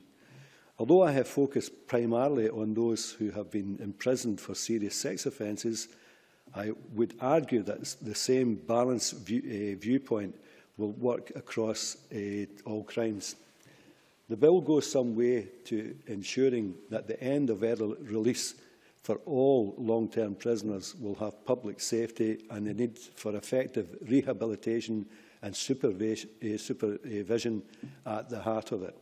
I would like to say just a few words about Section 2. I find that the Section 2 is just plain common sense. The idea that you would send people out that really need some help to not reoffend in that fashion, knowing that the services are not available, I think was wrong in the first place. So this is just a simple common sense change, and I welcome that. I think it will have a big effect in people when they're released, and in the long run help them and society just get a better understanding of how things work early. Work is still needing to be done through Stage 2 at committee level, but I feel we are more than on the right track, and I commend this bill to the Parliament today. Thank you. Thank you very much. And now call on Margaret McDougall to be followed by Stuart Stevenson. Presiding Officer, as we've heard in the Chamber today, the bill presented before us, which proposes to end automatic early release for sex offenders serving 4 years or more and others serving 10 years or more, is likely to be substantially amended by the Scottish Government at Stage 2. Because if this bill was to be passed in its current form, it would only affect 1% of prisoners in Scotland. The Scottish Government's proposed amendments would end automatic early release for all long-term prisoners serving 4 years or more, which equates to only 3% of the 7,851 people who made up Scotland's prison population on average in 2013-14. This, as we have heard today, relates greater concerns about the sentencing policy and process within Scotland. Scottish Labour agrees with victim support groups that there needs to be clarity in sentencing. Victims, the community and offenders need to understand what the sentence passed by the judge or sheriff actually means in practice. This bill does not go far enough in achieving this aim. The amendments will also introduce a mandatory period of supervision after release. At this stage, however, the period of supervision is undefined within the bill. Furthermore, we do not know if this period will be part of the issued sentence or will be added on at the end of the custodial sentence. It would be helpful if the Scottish Government could clarify this point as a matter of urgency. The second part of the bill, which, like others in the Chamber, I welcome, would ensure that offenders due to be released on a Friday could be released up to 2 days earlier to ensure that proper care and support is in place before the weekend. This should improve transition from prison back into the community, because currently, if someone was due to be released on a Friday, the proper care and support, like social services, housing, would not be in place, and this can and does lead to issues. Given these substantial amendments, both the financial and policy memorandums will need to be rewritten. The SPICE document on the bill originally estimated that the eventual long-term impact would be to increase the average daily prison population by approximately 140. I would expect this figure to increase as the number of those affected using 2012-13 figures stood at 131 offenders. The amendments would see it affect 473 against figures based on 2012-13. It is also expected that there would be an increase in demand for prisoner programmes to reflect the fact that an early release for relevant prisoners would be based on an assessment of risk to the public. With this in mind, we must ensure that adequate rehabilitation services are in place, as the Howard League for Penal Reform in Scotland state that it is necessary for the Scottish Prison Service to provide sufficient rehabilitation services to allow prisoners to reduce their risk of reoffending and harm. Where such services are not available, continued detention may become arbitrary and in breach of Article 5 of the European Convention of Human Rights. Offenders who have been refused release could have a human rights challenge if they have not been offered the necessary rehabilitation programmes, and we certainly agree, I think, across the Chamber that we should avoid this. Some of these changes will put additional strain on the prison system if proper resources are not made available. And indeed, during his evidence to the Justice Committee, Professor Alan Miller of Scottish Human Rights Commission stated that "You have heard from witnesses that the resources within and out with prisons are not seen as being adequate. The legislation will increase the spotlight on whether resources are adequate."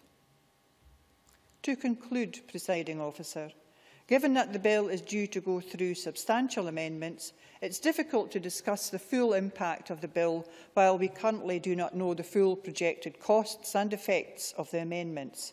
However, Scottish Labour will be supporting this bill at stage 1. Despite the fact it fails to address sentencing policy and reconviction, it is a start. I hope the Scottish Government will ensure that prison and parole boards are properly resourced, ensure that adequate rehabilitation services are in place and that they can meet the future demand. Thank you. Thank you. Now call on Stuart Stevenson to be followed by Christina McKelvey. A generous 6 minutes. Thank you, Presiding Officer, and I very much welcome the opportunity to speak on this important subject today.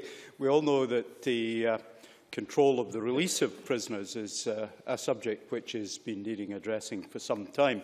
I had the privilege to serve as the Shadow Justice Minister in Session 2, Shadow Deputy Justice Minister in Session 2 with special responsibility for prisons. So I ended up visiting a lot of prisons, Sochten, Inverness, Peterhead, of course, in my constituency. I was in more often than I would wish to be.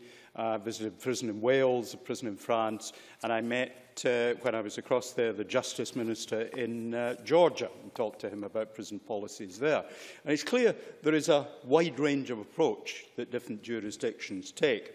It's also very clear that we need to be very careful about some broad brush assumptions that we perhaps have been making in the assumption. And the first and obvious thing to say is each prisoner is an individual, and we need to be very careful to look at each prisoner as an individual. And that's why it's important that the parole board is particularly well resourced on the back of the reforms that we're looking at. The figures that are provided in the memoranda that come with the bill say that for the parole board, by 2029, OK, that's a fair distance out. The number of cases they'll be dealing with will rise by some 230. So we need to make sure that we have the resources in place to do that.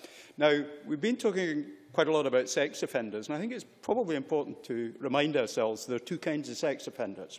There are those who are essentially violent criminals who express their violence by sexual offences, by rape, violence in a sexual relationship. And the more insidious one is, of course, the paedophiles and those who groom people that they're going to subject to sexual abuse. We say that reoffending on that is, in sex offenders is lower, and that is factually correct. But we mustn't confuse that with reconviction is lower, but reoffending may or may not be lower, because it is substantially more difficult to detect many sexual offences. So I think where sexual offenders are concerned, we have to be particularly careful, make sure that the parole board and others are resourced well to deal with that particular category of offender.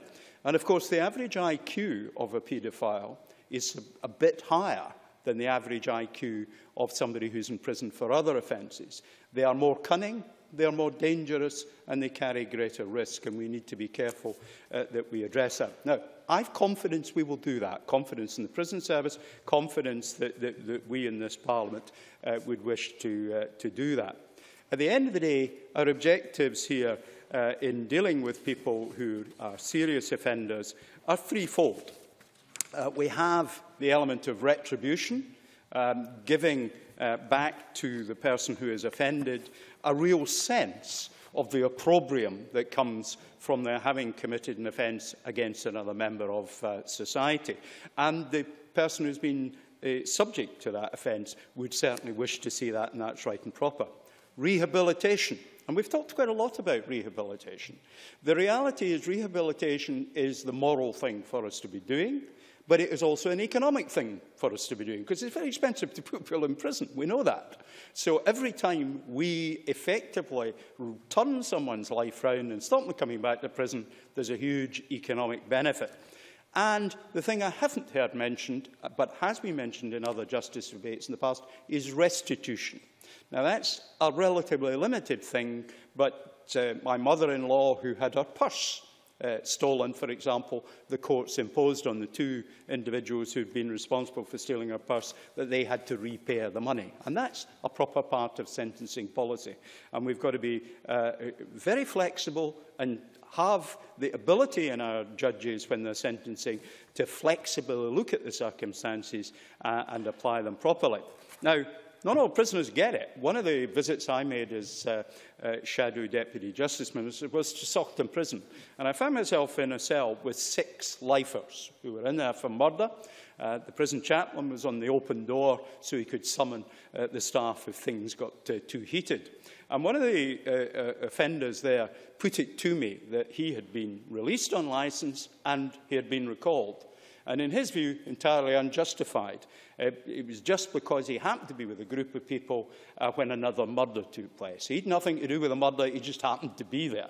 And, you know, when you deal with prisoners whose attitude is thus, you realise that it's impossible in the nature of things to get it right all the time. Because I didn't feel uncomfortable about that recall, and I don't think many people would do so. But the important thing about this bill is that it does restore, perhaps, confidence in public view of how sentencing works. It takes the first steps. We've got to get the whole road in due course. We've got to make sure that we have the resources when people come out. We've got to make sure that the new arrangements for access to health, housing and other services are there for prisoners. I was very impressed by Saughton when I visited them a few years ago.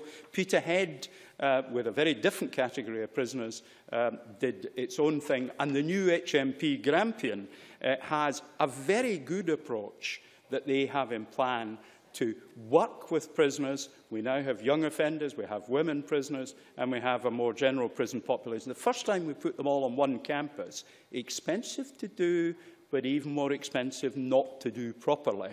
I think I very much look forward to working with HMP Grampian, because it's going to be more challenging for the community to actually have to interact with prisoners as they adjust to going back out than it used to be when we had all Scotland's serious sex offenders locked behind the walls, entirely disconnected and discharged back to communities elsewhere.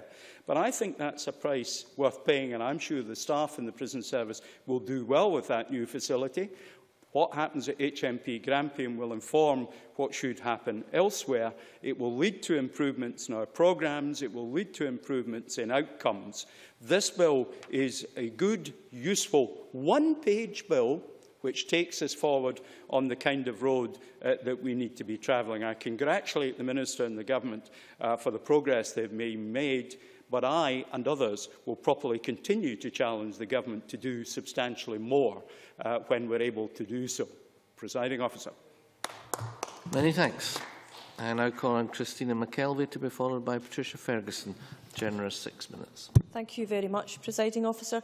I'm not or ever have been a member of the Justice Committee of this Parliament, but I was looking back over the 8 years that I've spent here and the number of justice-related debates that I've taken part in, and they've usually always came from a very personal, if not a professional interest in the work that the Justice Committee does. Certainly it's important work that we all expect to be done because we want to be living in a safer society. My background in social work took me to many households and local area teams and support groups and support centres where I've seen some amazing work going on. And when you see people who have been, in some cases, possibly a victim of the justice system, in as much as how they ended up there and how they are rehabilitated out the other end, you can't but stop to realise the fantastic work that has been done by the professionals in that field. And what they need is every tool in the toolbox to help them to do that. And I have said it before, but I'll say it again. I think the safety of our public has to be an absolute priority. But the rehabilitation and the support for people who have been through the justice system is just as important to building that safe society that we all want. But the question is, how best do we achieve that result? And I know that it's not going to be done in one great leap, and certainly the number of debates that I've taken part in, which are probably a drop in the ocean compared to some others in this chamber, are a way to highlight some of that. But this bill in particular, I think, takes us a small but important step forward. One of my interests as a co-convener of the cross-party group in men's violence against women is obviously what happens to people who are victims of domestic violence or sexual abuse. And you might see a convicted criminal being sentenced up for 10 years, for instance. His victim heaves a sigh of relief.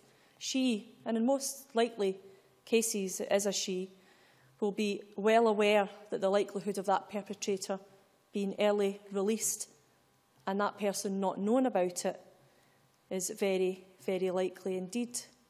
One of the pilots that I supported, and I'm very, very happy that the Scottish Government have taken it forward, is the Clare's Law pilot, which allows someone who has suspicions about a partner to get the information they need. These are important ways of providing people with relevant information where appropriate. There is questions about transparency, and I see that transparency and clarity are a key theme within the Stage 1 report, and people's rights, and obviously some prisoners' rights have to be transparent and given clarity too. These are two sides of the same coin, in my opinion. Knowing what the real rather than the theoretical outcome is going to be is just as important to the prisoners as it is to the victims. And transparency, in my opinion, is a hallmark of this government. We live and operate in a real world rather than between the gated entrance of Downing Street, for instance. This bill is a move towards greater transparency. Rather than the vague assumptions about early release, it will introduce proper controls that will improve the system by allowing decisions about when and how people are released to be the most important element. These decisions will be taken and informed by the individual consideration of a prisoner, taking into account public safety and the need for effective supervision. In this way, it addresses both sides of that coin. It ensures that dangerous prisoners do not get released automatically while bringing in a mandatory period of control through supervision for all long-term prisoners leaving custody. I have to say that long-term support and control is something that I absolutely agree with. And I suppose it will always be something of a balancing act to do this successfully. And working with some of the criminal justice social workers that I spent some time with, then sometimes that judgment call is a difficult judgment call to make. And that's why, as I said in my opening remarks, they need the best tools at their hand to do that. And we're not thinking about petty criminals here, people on 3 or 4 month sentences, but we're talking about people serving much longer jail terms and the fact that they actually should be remaining in that jail for the sentence they have been given. No prisoner serving time for serious offences would be automatically released on the licence after 2/3 for their sentence, for instance. We already know that a prisoner on automatic release is 7 times more likely to breach their licence condition than someone released after a decision by a parole board. The reason is obvious. When individual consideration is applied, people are likely to respond more positively. When the government decided to close down Cornvale Women's Prison, this was one of the realities that the Cabinet Secretary recognised. Prison of itself isn't curative. What works is small units like the 218 Centre, where women prisoners are managed in a far more constructive way. While by far the majority of women in prison are there for minor offences, women can and do commit violent crime and should be protected. Society should be protected from them. And Dame Eilish Angelini's report, she pointed out that on the issue that women commit different types of crimes for distinctly different reasons, drug abuse, a dysfunctional or deprived family background, being victims of violence themselves, and sometimes confused desperation all colour their motives. She pointed out that while the proportions of the male and female population in prisons for violent offences are similar, about 35% as of the 30th of June, proportionally more women are in prison for other crimes.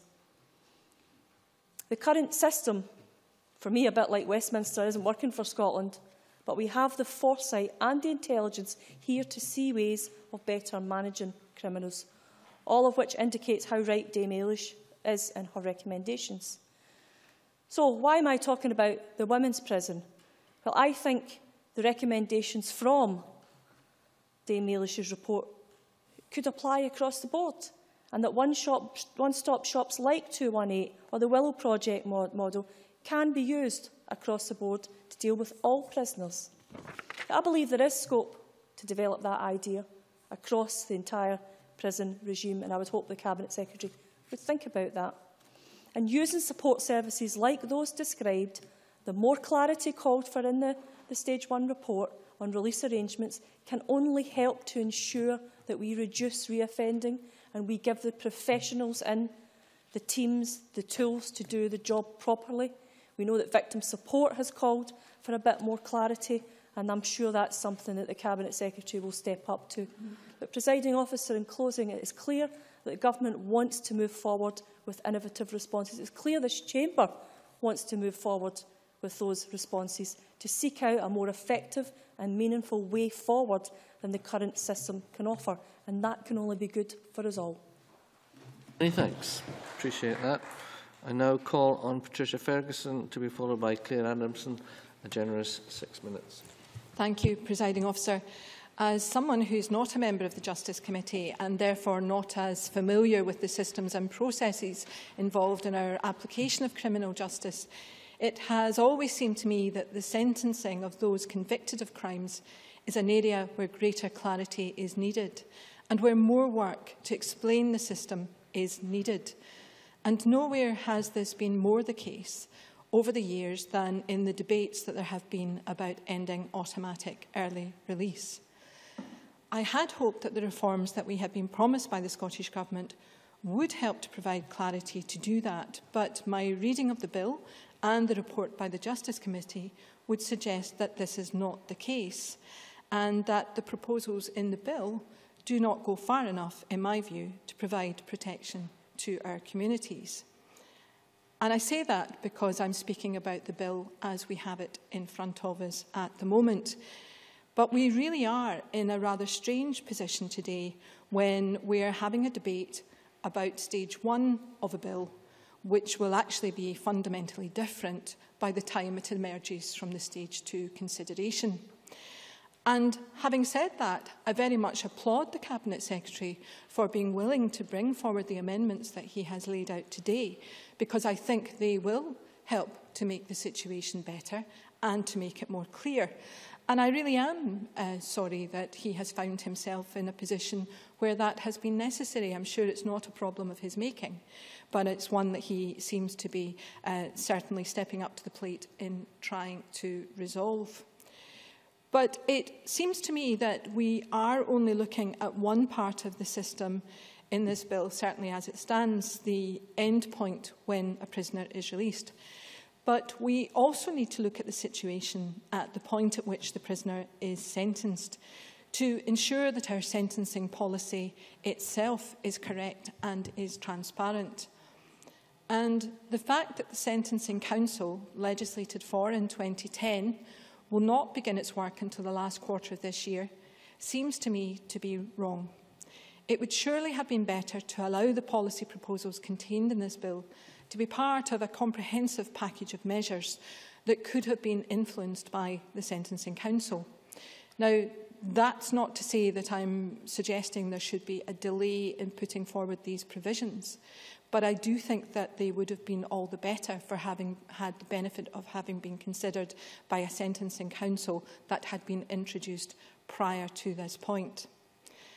And indeed, the Law Society, in its briefing to members, makes the very valid point that the most significant, and I think they, and indeed Margaret Mitchell said, the most radical change to custodial sentencing policy in over 20 years will be introduced by way of a Stage 2 amendment to a bill already before Parliament.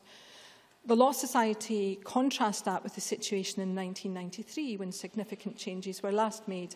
And at that time, as we know, the changes were only made after the careful consideration of 2 reports on the matter, one of which had had the benefit of 14 months of consideration and much discussion within the legal profession and elsewhere. Presiding Officer, happy to. Thank you. Would the member accept, however, that the Justice Committee will have the opportunity, if it so wishes, to take evidence on what might be substantial amendments at stage 2, and that the Law Society, amongst others, will have the opportunity to challenge those amendments? I absolutely accept that point, but I still make the point that it is actually quite a strange way to be legislating. We should really have had the materials in front, or the committee should have had, and Parliament should have had those materials at stage 1 if it was to do the kind of job that we all expect it to do. Now, I have no hesitation in saying that I know that the committee, the Justice Committee, under the convenership of Christine Graham, will do a fantastic job in doing that, but it should not be having to do it in that way. Victims and communities, presiding officer, need to know that if a sentence of 4 years is handed down, that the prisoner will be in prison and that communities will be protected from that individual for that length of time. And in this point, I do not disagree at all with the Scottish Government. But victims and communities also need to know that when the person is released from prison, that everything possible has been done and will continue to be done to prevent that person from reoffending. This bill must put in place systems to help to manage the transition that every prisoner has to make back into their community at the end of a sentence that they will have served in full. And the offender too has to leave prison equipped with enough skill and self-awareness to be able, with support, to find a productive role in society once again. Now, I acknowledge entirely that that is the difficult part. Rehabilitation is not easy, but it mustn't be seen as an add-on, but as an essential part of a successful justice system. And if rehabilitation is to work, it must surely continue as tailored support when a prisoner is released. Now, I congratulate the Justice Committee for its work in this bill and for its carefully considered report. And they were right to ask for clarification of the Scottish Government's intentions. And they're also right to want to know what the minimum period of supervision upon release will be, and that any guaranteed minimum period should be sufficient to allow effective post-release work with the offender to take place. And this too must be accompanied, in my view, by continuous risk assessment. The Cabinet Secretary in his opening comments quite understandably asked for views about the length of that mandatory period. Clearly he's still considering that, and that's to be welcomed. My own view would be that surely this must depend on the nature of the crime and the proportion, and must be proportionate to the sentence. I am not sure that we can say that 6 months or 9 months is right. I think, and perhaps the Justice Committee's evidence will prove me wrong, and I'm happy to be proved wrong in this one, that it should really be tailored to the individual and the pattern of their offending and the sentence that they have served. But time will tell what the outcome of those deliberations are. Of course, as we've heard, continuous monitoring will bring additional pressure to bear on the parole service and in other community-based services. And the question of how they are to be resourced must be properly addressed. And the committee is right to press for a supplementary financial memorandum in that regard, and also an updated policy memorandum too. With regard to the prospect of allowing release to take place up to 2 days earlier to avoid a clash with the weekends, that to me makes absolutely perfect sense. I'm sure, like many members, I've had phone calls, not just on a Friday, but also earlier in the week, from people who are being or have been released from prison.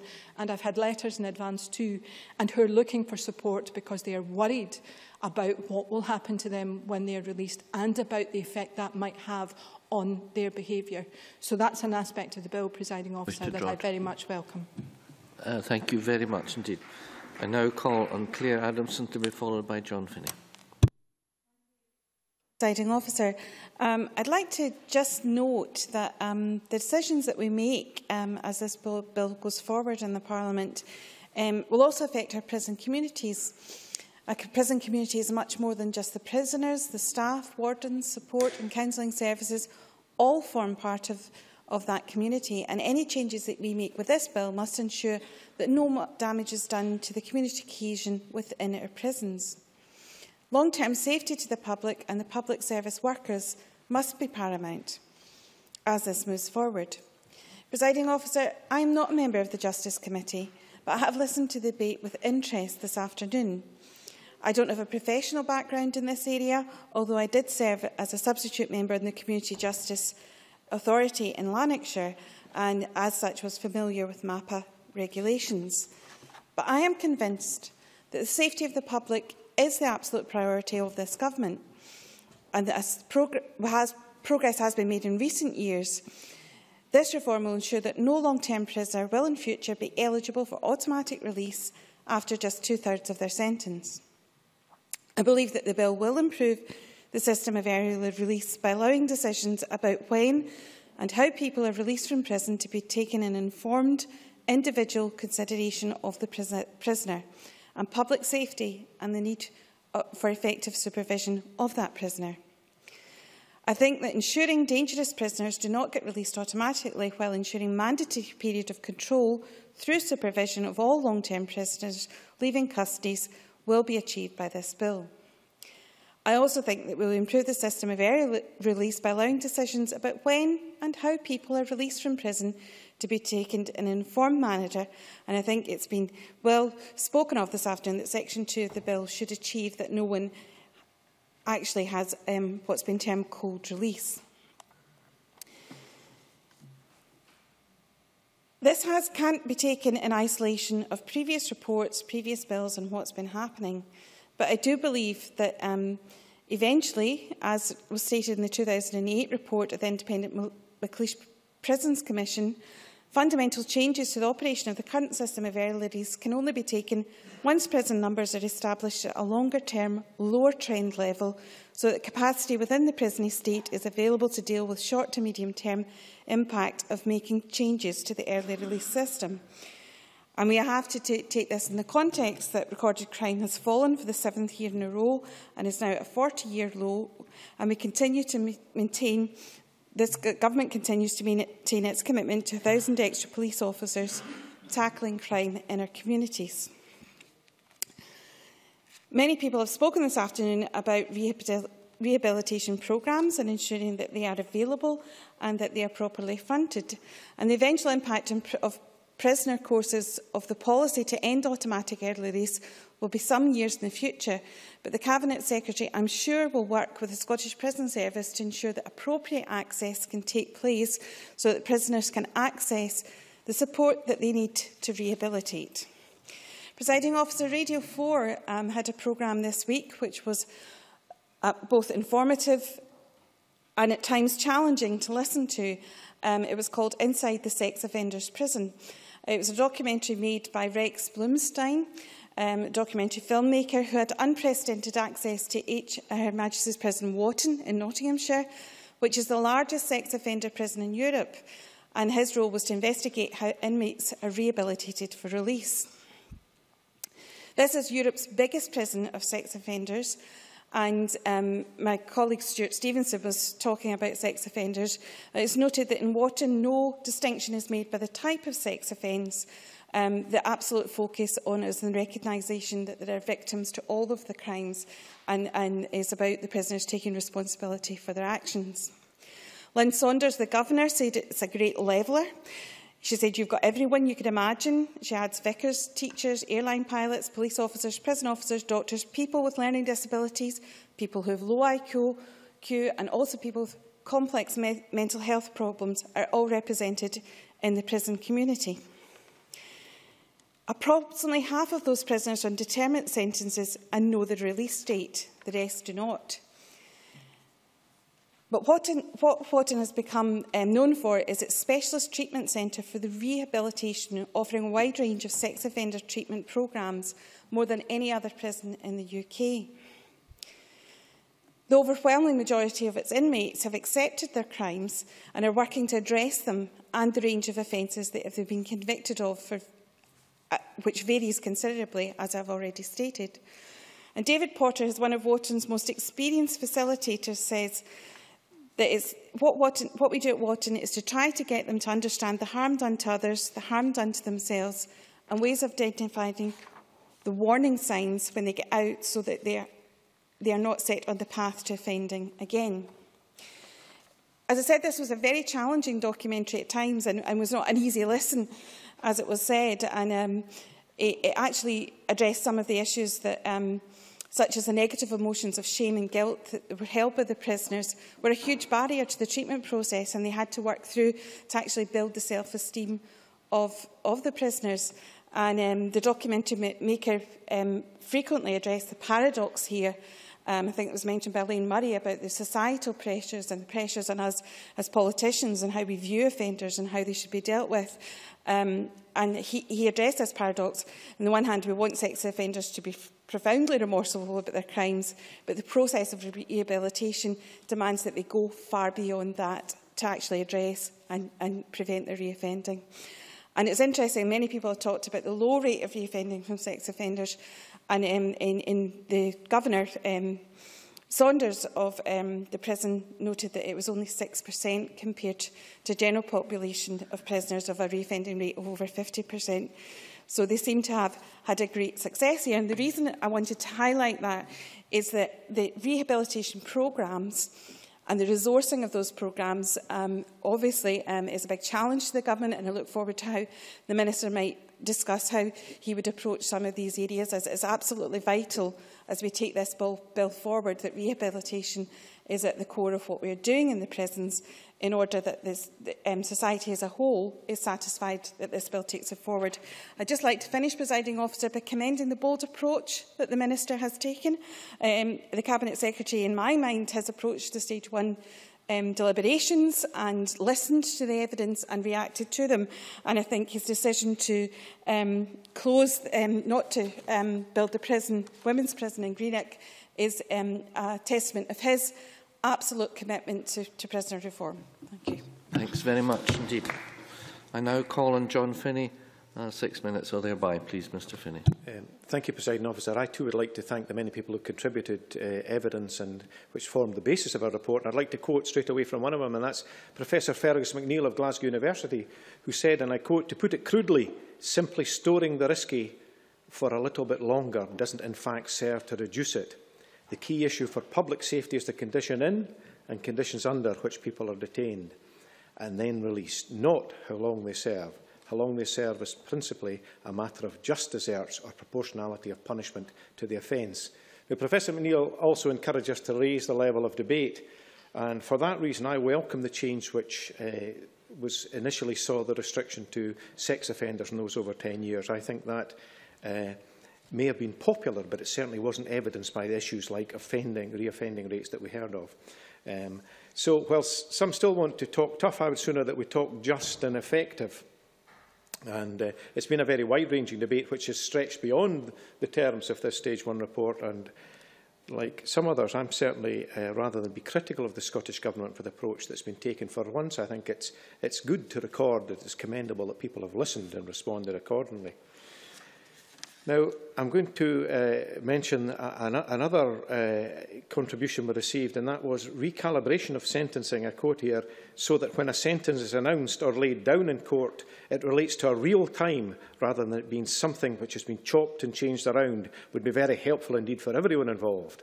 From the perpetrator who has been convicted to the victim, a huge amount of clarity is required, but we have potential to join things together and come up with something coherent, which we don't have at the moment." Now, that was not said by a Conservative politician. That was said by Pete White of Positive Prisons, Positive Futures.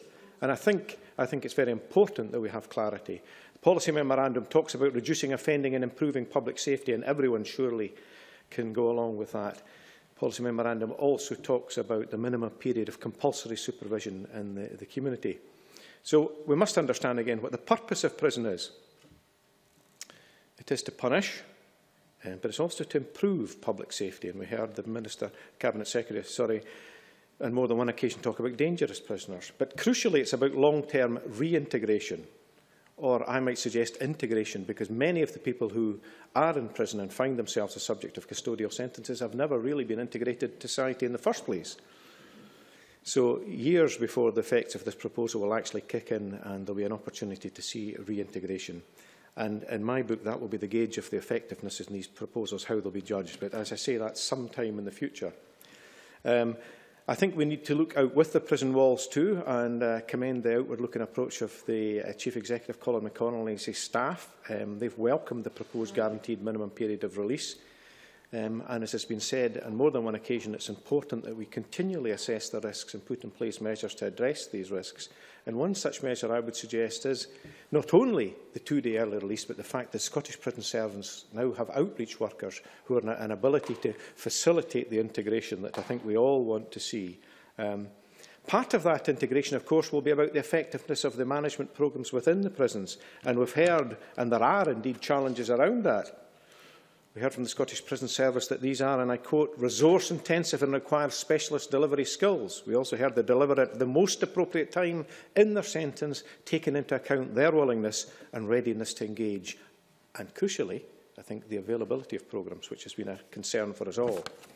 I think it's important too to say that prisoners are not one uniform group, and it has to be an individual assessment of individual needs. Reference has been made to the purposeful activity review undertaken by the Scottish Prison Service, and the Scottish Government's response to that did talk about developing learning and employability skills to build life skills and resilience, to motivate personal engagement both with the prison and community-based services. And that, again, was welcomed by Prisons Positive Future. The role of the Parole Board has been mentioned, and I absolutely agree with the Cabinet Secretary that I trust their judgment. And we do know that they welcome the proposed period of post-release. Now, the Cabinet Secretary sought views on the minimum period, and I know the figure of 6 months has been mentioned, and I would like to make a suggestion. My view is it's not about quality, in other words, the length, it's about the quantity, it is about the quality, and it would be important to have in place all robust mechanisms to support people when they have been released. Scottish Human Rights Commission have been mentioned here, and I hope that there will be a positive response from the Government to that. Early release has frequently been talked about, and that's beyond the gift of this particular chamber there, because one of the particular challenges, of course it's housing, but it's also about benefits, and actually having DWP on board for anything that's done would be very helpful. I would also like to see a move to end short sentences. I want to see robust community disposals. Social Work Scotland talk about proposed reforms, but a review of sentencing guidelines. I also want to see the Scottish Government do more than simply note the suggestion of extending MAPA provisions. If we're wanting to enhance public safety, then ideally that will take in violent offenders too, not just sexual offenders. Coordination across the criminal justice system has frequently been mentioned. That is the key to this as far as I'm concerned. I think this has been a challenging initial approach from the Scottish Government. I welcome the reforms that are being suggested, but I still think, rather than talk tough, let's talk just and let's talk effective. Thank you. Many thanks. We now move to closing speeches, and I invite the members who have taken part in the debate to return to the chamber. Now call on Annabel Goldie, 6 minutes or thereby, please. Thank you, Deputy Presiding Officer. This debate has revealed a conundrum. To me, automatic early release is something which you either support or you oppose. If you support it, you have it. If you oppose it, you don't have it at all. And my party has a distinguished record of alone in this Parliament consistently opposing automatic early release. And yes, it was a Conservative government at Westminster which over 20 years ago introduced automatic early release, and it was a Conservative government which, recognising that automatic early release failed victims, failed judges and failed the public, passed legislation to abolish it. Legislation which was never implemented by the incoming Labour government of 18 years ago. And since 1999, it has been this Parliament's responsibility to deal with this issue, and my party has been unequivocal in our criticism of automatic early release. Since 1999, I have spoken in numerous debates in this Parliament condemning it. My party has frequently brought amendments ending automatic early release to this chamber, only to be defeated by all the other parties. So as a political principle, let me just expand my argument. So as a political principle, Deputy Presiding Officer, the credentials of my party could not be clearer on this issue. And it was heartening to find that by 2007 we had acquired a political ally, because in both its 2007 and 2011 Scottish election manifestos, the SNP committed to abolishing automatic early release of offenders. It said in 2007 that it believes there should be an end to the automatic release of offenders. And they said, we support the recent legislation in this area, and in government we will drive forward this important area of reform. And they echoed that in 2011. They said, we will build on the work already done and will involve the Sentencing Council in further action to address unconditional early automatic release. So, Deputy Presiding Officer, it seemed that our arguments had won over a new adherent to the principle of ending automatic early release. But in politics, principle is not enough. It needs to be married with policy to deliver what is pledged. And it's disappointing that 8 years on, we have from an SNP government a proposal not to abolish automatic early release, but to introduce a partial and heavily qualified abolition. And according to Spice, the bill as introduced in 2012-13 would have applied to 107 people convicted of sexual crimes and 24 people convicted of other crimes and offences. And that total figure of 131 offenders would have represented less than 1% of all people receiving a determinate custodial sentence. So we have an abandonment of the principle and a divergence from these earlier manifesto commitments. Now, let me make clear, Deputy Presiding Officer, I do not disagree that introducing abolition of automatic... Just bear with me. I do not disagree that introducing abolition of automatic early release is not straightforward. It is not. There is a need, and many members have contributed eloquently on this point. There is a need to address prison capacity, to address whatever issues confront the prisoner, be that drug addiction, alcohol dependency, illiteracy, innumeracy, and to prepare the prisoner for release. But these are issues of management. They should neither intrude upon nor detract from the kernel principle of you either have automatic early release or you don't. just bear with me. What we currently have from the Scottish Government is a proposal to scrap automatic early release for a tiny percentage of prisoners. It doesn't affect short-term prisoners, and it affects only some long-term prisoners. Now, in my opinion, Presiding Officer, that is not good enough. And the Scottish Government, I suppose sensitive to perceived shortcomings in the bill, proposes to bring forward significant amendments at stage 2. Now, these proposals do not, in my opinion, address the fundamental shortcomings of a partial end to automatic early release, but the proposals certainly raise issues of process for this Parliament, because the new proposals would apply to approximately 450 offenders, or just 3% of all people who received a custodial sentence in 2013-14. And what the Justice Committee is now being asked to do is to form a view on these proposals as part of its Stage 1 report, without sight of a revised policy memorandum, without sight of a financial memorandum, or without sight of explanatory notes on the bill. And that is not conducive to scrutiny. Mr. Stevenson? Stuart Stevenson. I'm obliged to the member. While accepting that the member will be correct to point to the small percentage of prisoners, I wonder if the member will accept that it is a very, very much larger proportion of the increased prisoner nights that will be derived, because it is the longest sentences that are being lengthened, and therefore it is appropriate to proceed in a way that makes sure we're able not to lose the principle through difficulties in implementation. I was expecting an intervention, not a dissertation. What Mr. Stevenson doesn't address is the fundamental intellectual conundrum. In my opinion, you either believe in automatic early release or you don't. But we do. And why not deliver it? Because you're not delivering it. And that is the fundamental problem. Can we stop her shouting across the chamber, please, and allow Ms Goldie to continue? Thank you for your protection, Presiding Officer.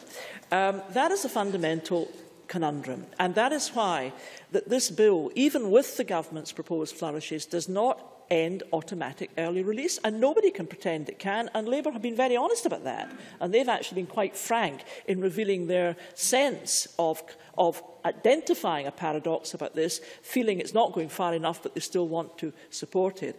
In the opinion of my party, Presiding Officer, the bill, as structured and as proposed, does not provide victims, it does not provide their families, and it does not provide judges with the simplicity and the clarity which they need and to which they are entitled when a sentence is being imposed. And it's for that reason, Presiding Officer, that my party will abstain on the vote tonight. I now call Hugh Henry. Mr Henry, 8 minutes. Thank you, Presiding Officer. Can I start off echoing some of the comments that have been made about the role of the Cabinet Secretary? I want to congratulate him, actually, for trying to do the best that he can to make something sensible out of, frankly, what is an incoherent and unacceptable bill. And I think he is showing goodwill to this Parliament in trying to sort out a mess which he has inherited. Because, frankly, Presiding Officer, this is a bad way to make legislation. This actually undermines the credibility of this Parliament. We prided ourselves when the Parliament was set up about how we would be different and how we would make good legislation, how we would listen, and how we would then reflect the advice that we heard in our strong and powerful committees. And that hasn't happened in this case, and it's not happening in this case. Because what we have before us, and it's ridiculous, Presiding Officer, we are having a debate about stage 1 of a bill in the full knowledge that what will be considered at stage 2 will be completely different. John Finney. I'm grateful for the member taking intervention, but does that not precisely prove the point that there has been robust scrutiny? Hugh Henry.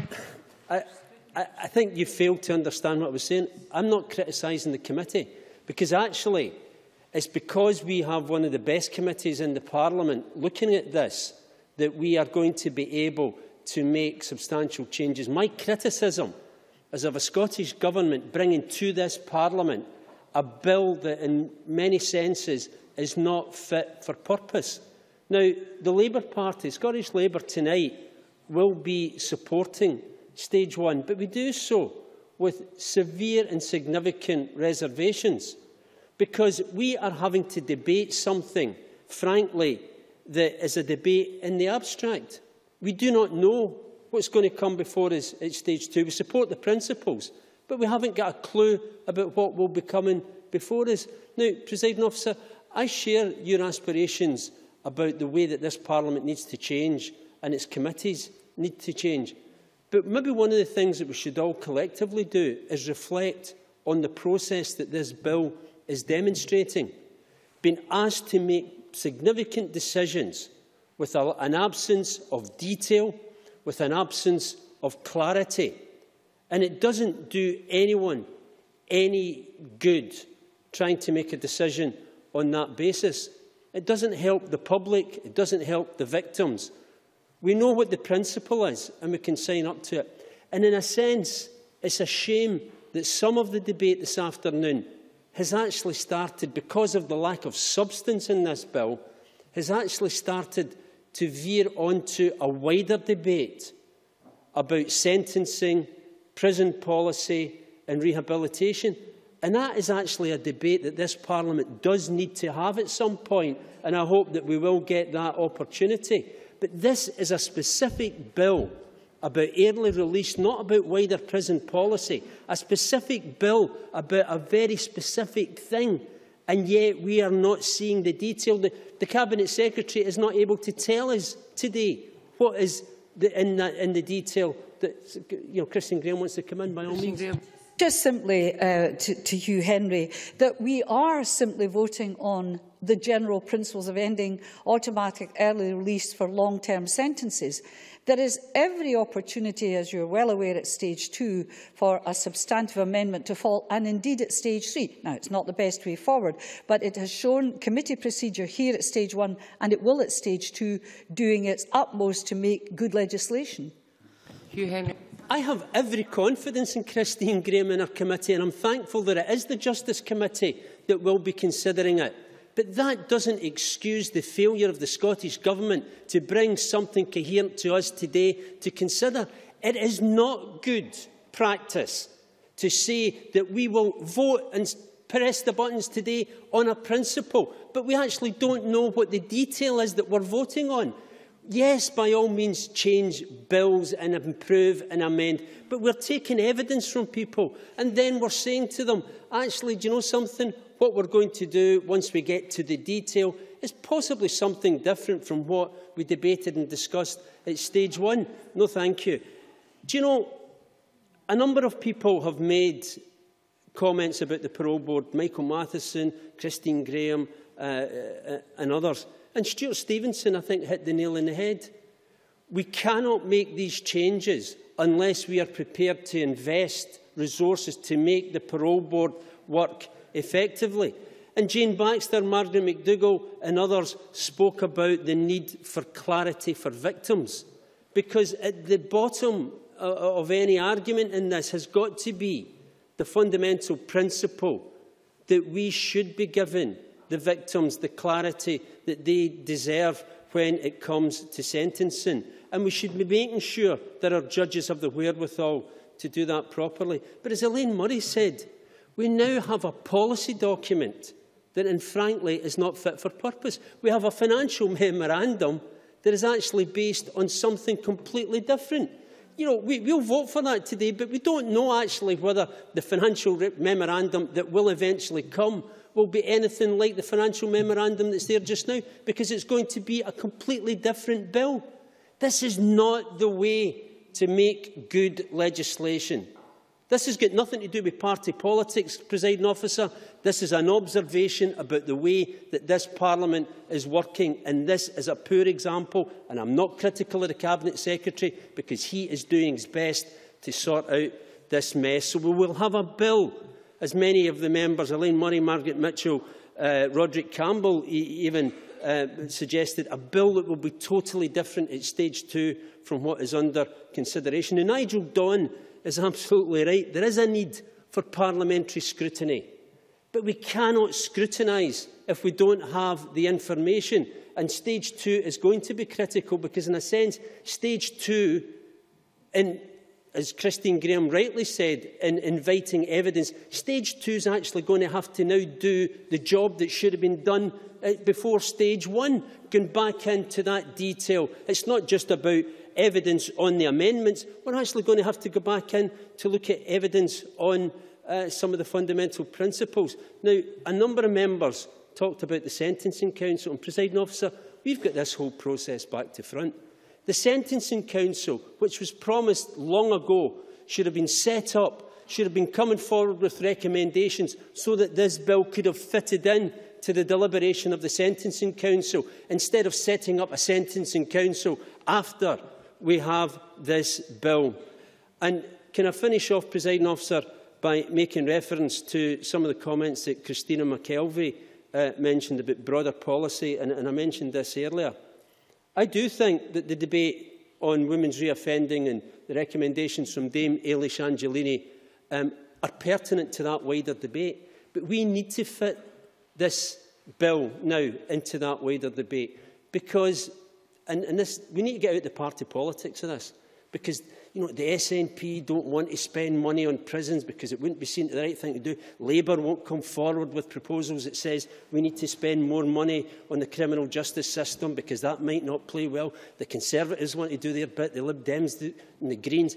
We are all hesitant about doing something that is maybe the right thing. So we need to have a debate. Are we willing to spend more money on prisons, on more prisons but smaller prisons?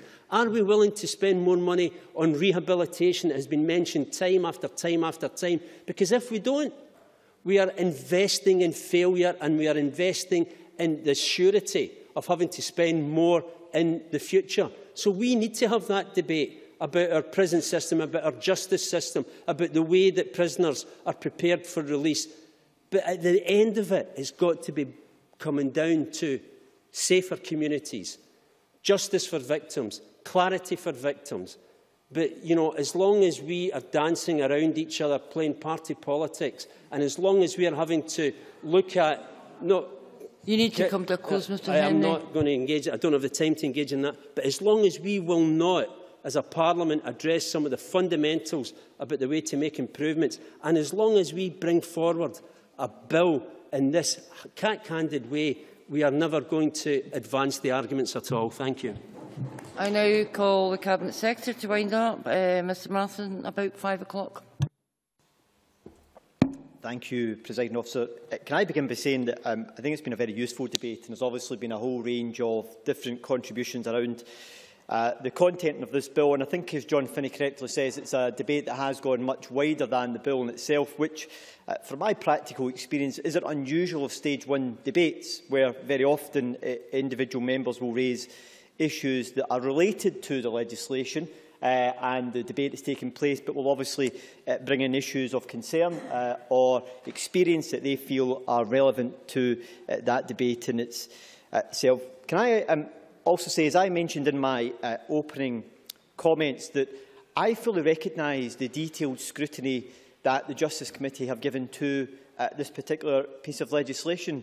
As someone that served on the Justice Committee for almost 7 years, I'm well aware of the detail and the type of scrutiny that the committee undertakes in these matters. And as I would expect with any piece of legislation, for a committee of this Parliament to identify where there are areas that can be improved and to highlight issues of concern that's been highlighted to them in the course of evidence by witnesses, either orally or in written form, to highlight that as part of their Stage 1 report. I think that's one of the real strengths of this particular Parliament. I must say I am a little confused at some of the suggestion of what the government is now doing is in some way not acceptable, because what I'm trying to do is to respond to some of the concerns. Can I finish a point I want to make, first of all, Mr Henry? What I'm trying to do is respond to some of the concerns and issues that have been raised by the committee, both by committee members, by witnesses to the committee, and to try at the Stage 1 debate which is why I responded to the Stage 1 report in the Government's response prior to this debate taking place, setting out how we would approach some of the concerns and issues that the committee have raised in their Stage 1 debate.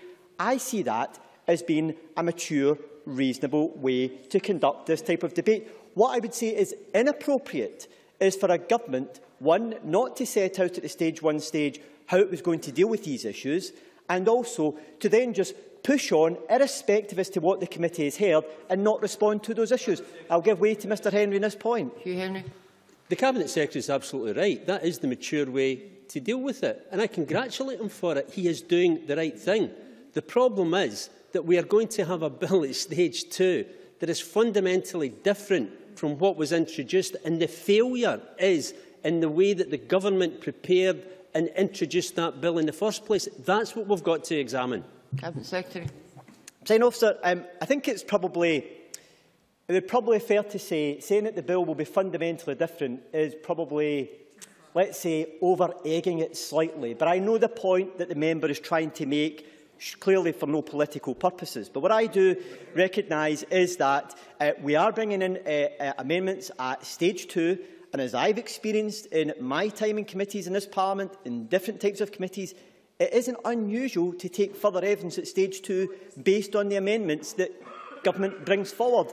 And I experienced that with the previous administration as well. So I think that's an important element of this process. So, anyway, I've set out the approach that we're going to take, and I would fully expect the committee to take further evidence, as Elaine Murray stated in her own contribution, at Stage 2 to consider these issues. Now, as I mentioned, this is a debate that has gone wider than just the particular remit of this particular piece of legislation itself. It's gone into penal policy, sentencing policy, and a whole range of other matters as well. And I think when it comes to penal policy, I believe that everybody in this chamber, or I would hope everybody in this chamber, agrees with the Henry McLeish's Prison Commission's view. And that is, and I quote Henry McLeish's report, "The evidence that we have reviewed leads us to the conclusion that to use imprisonment wisely is to target it where it can be most effective in punishing serious crime and protecting the public.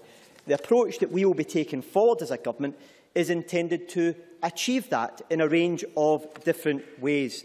Now, a number of members have raised a whole range of issues relating to penal policy. The first issue I want to address is the issue around the delivery of programmes within the prison estate as well. Because there are a whole range of programmes which are delivered within the prison estate. And Elaine Murray raised quite legitimately issues about access to those particular programmes within our prison system. Should be aware there has been the purposeful activity review that has been undertaken around how activities are delivered within the prison estate. There is now work being taken forward to implement the recommendations which have come forward as a result of that. And we now are going to go into an independent review of programmes, including psychological programmes, that are delivered within the SPS estate. Once we have that report, the SPS will then be able to look at how they can build on the programmes that they have at the present time. There are broadly 7 strands of programmes that the SPS take forward, along with a whole range of other activity mechanisms. And the review, which will be independent, by an independent person from the SPS, will consider all of these issues. But I also said when I attended the committee that when there is an anxiety about access to these types of programmes, about access to these programmes within the prison estate, a very significant amount of resource within our prison estate is drawn into dealing with short-term offenders and the churn of short-term offenders within our prison system. Now, if members are serious about dealing with the whole issue, about more effective resourcing of rehabilitation programmes within our prison system, they have to also be serious about dealing with the churn of short-term offenders. To do otherwise is completely missing the point and entirely unrealistic in being able to deal with that effectively. I'm more than happy to have that debate, and the approach that I've set out in terms of taking an approach about making sure that we use our resources in a way that are much more evidence-based is the approach that I intend to take. And when Hugh Henry makes the issue a point about whether we should invest in prisons or not because of the political perception, I would add that as a government we have spent over £500 million since we came into government in investing within our prison estate in order to improve it and to improve the quality of what can be provided there.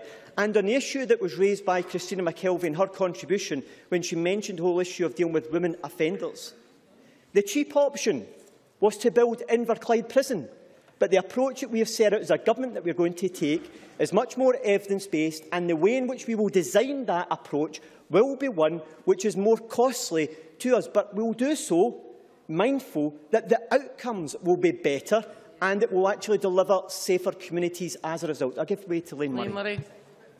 And I'm not in any way disagreeing with what you're saying, but surely you're actually demonstrating the point that my colleague Hugh Henry was making, that these debates have to be, discussions have to be removed from the party political battle. We have to actually discuss this in a sensible way, not having a go at each other, because we're not actually going to resolve many of these issues if it becomes a sort of political football.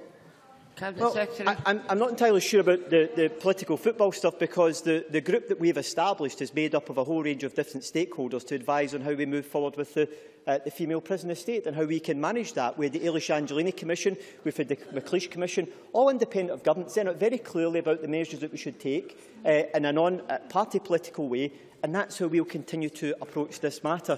Can I turn, though, to the issue about the Conservatives' position on automatic early release? I have tried in the course of this debate, and also when I read the Stage 1 report, to deal with the intellectual conundrum that Annabel Goldie highlighted here today, and that is the logic of the Conservative Party not to support the ending of automatic early release for our most serious criminals. Now, as Annabel Goldie stated in her contribution, the Conservative Party have a distinguished history in this issue, a very distinguished one. They introduced automatic early release for all prisoners. Now, the logic that we are not supporting a bill for ending automatic early release for our most serious prisoners because it doesn't also do it for short-term prisoners, I'm afraid is beyond me.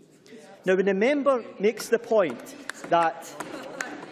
let me just finish this point here, though. But when the member makes the point that this only affects 3% of the prison estate or prisoners who will be affected by the change in this policy, I'm mindful of what the UK government have said in this issue, and that is Chris Gayling, their member who's responsible for this area of policy in England, and I quote, "I've got limitation on the number of prison places I've got, so I have started with the most serious offenders." Exactly what we are doing here in Scotland. He then goes on and states, "It's not something I can change overnight, but it's something I'm going to change step by step, and I'm starting with the most dangerous and unpleasant people." Exactly what the Scottish Government are doing. Now, if it's good enough for the Conservatives in Westminster, why is it not good enough for the Conservatives here in Scotland? Margaret Mitchell. It'll have to be brief, Ms Mitchell. Brief. Very briefly, I'm puzzled why you should, given this is a devolved issue, be seeking to look at what's happening in England.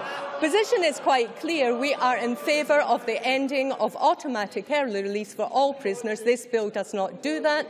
We are abstaining this evening in the hope that the radical changes the Cabinet Secretary has been forced to make to this bill can again be looked at to bring some common sense here, so that as Stage 2 it is effectively abolishing automatic early release, not for 3%, but for 100%. Cabinet Secretary, you need to be brief. President Officer, I will be brief. The message from the Chamber here tonight with the position of the Conservative Party is they want to maintain automatic early release for long-term prisoners.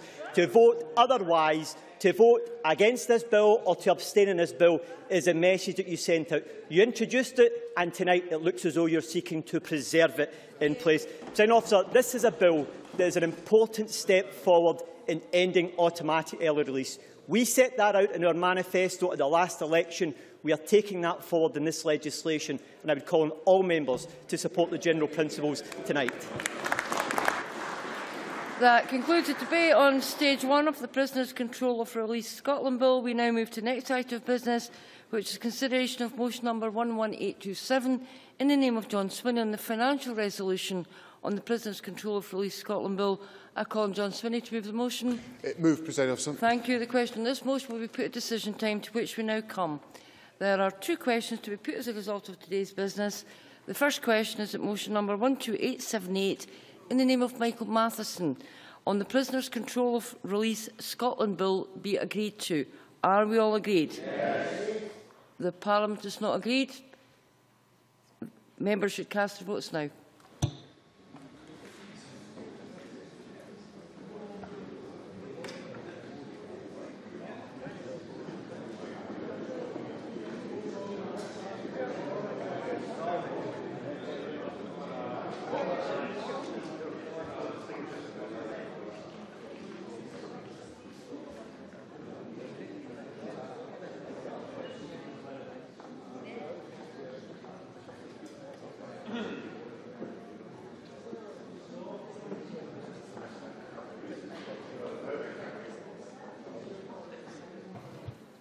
The result of the vote on motion number 12878 in the name of Michael Matheson is as follows. Yes, 70. No, 0. There were 10 abstentions. The motion is therefore agreed to. The next question is that motion number 11827 in the name of John Swinney on the financial resolution for the Prisoners' Control of Release Scotland Bill be agreed to. Are we all agreed? Yes. The motion is therefore agreed to. That concludes decision time. I hope the sun shines on you and you manage to get some rest.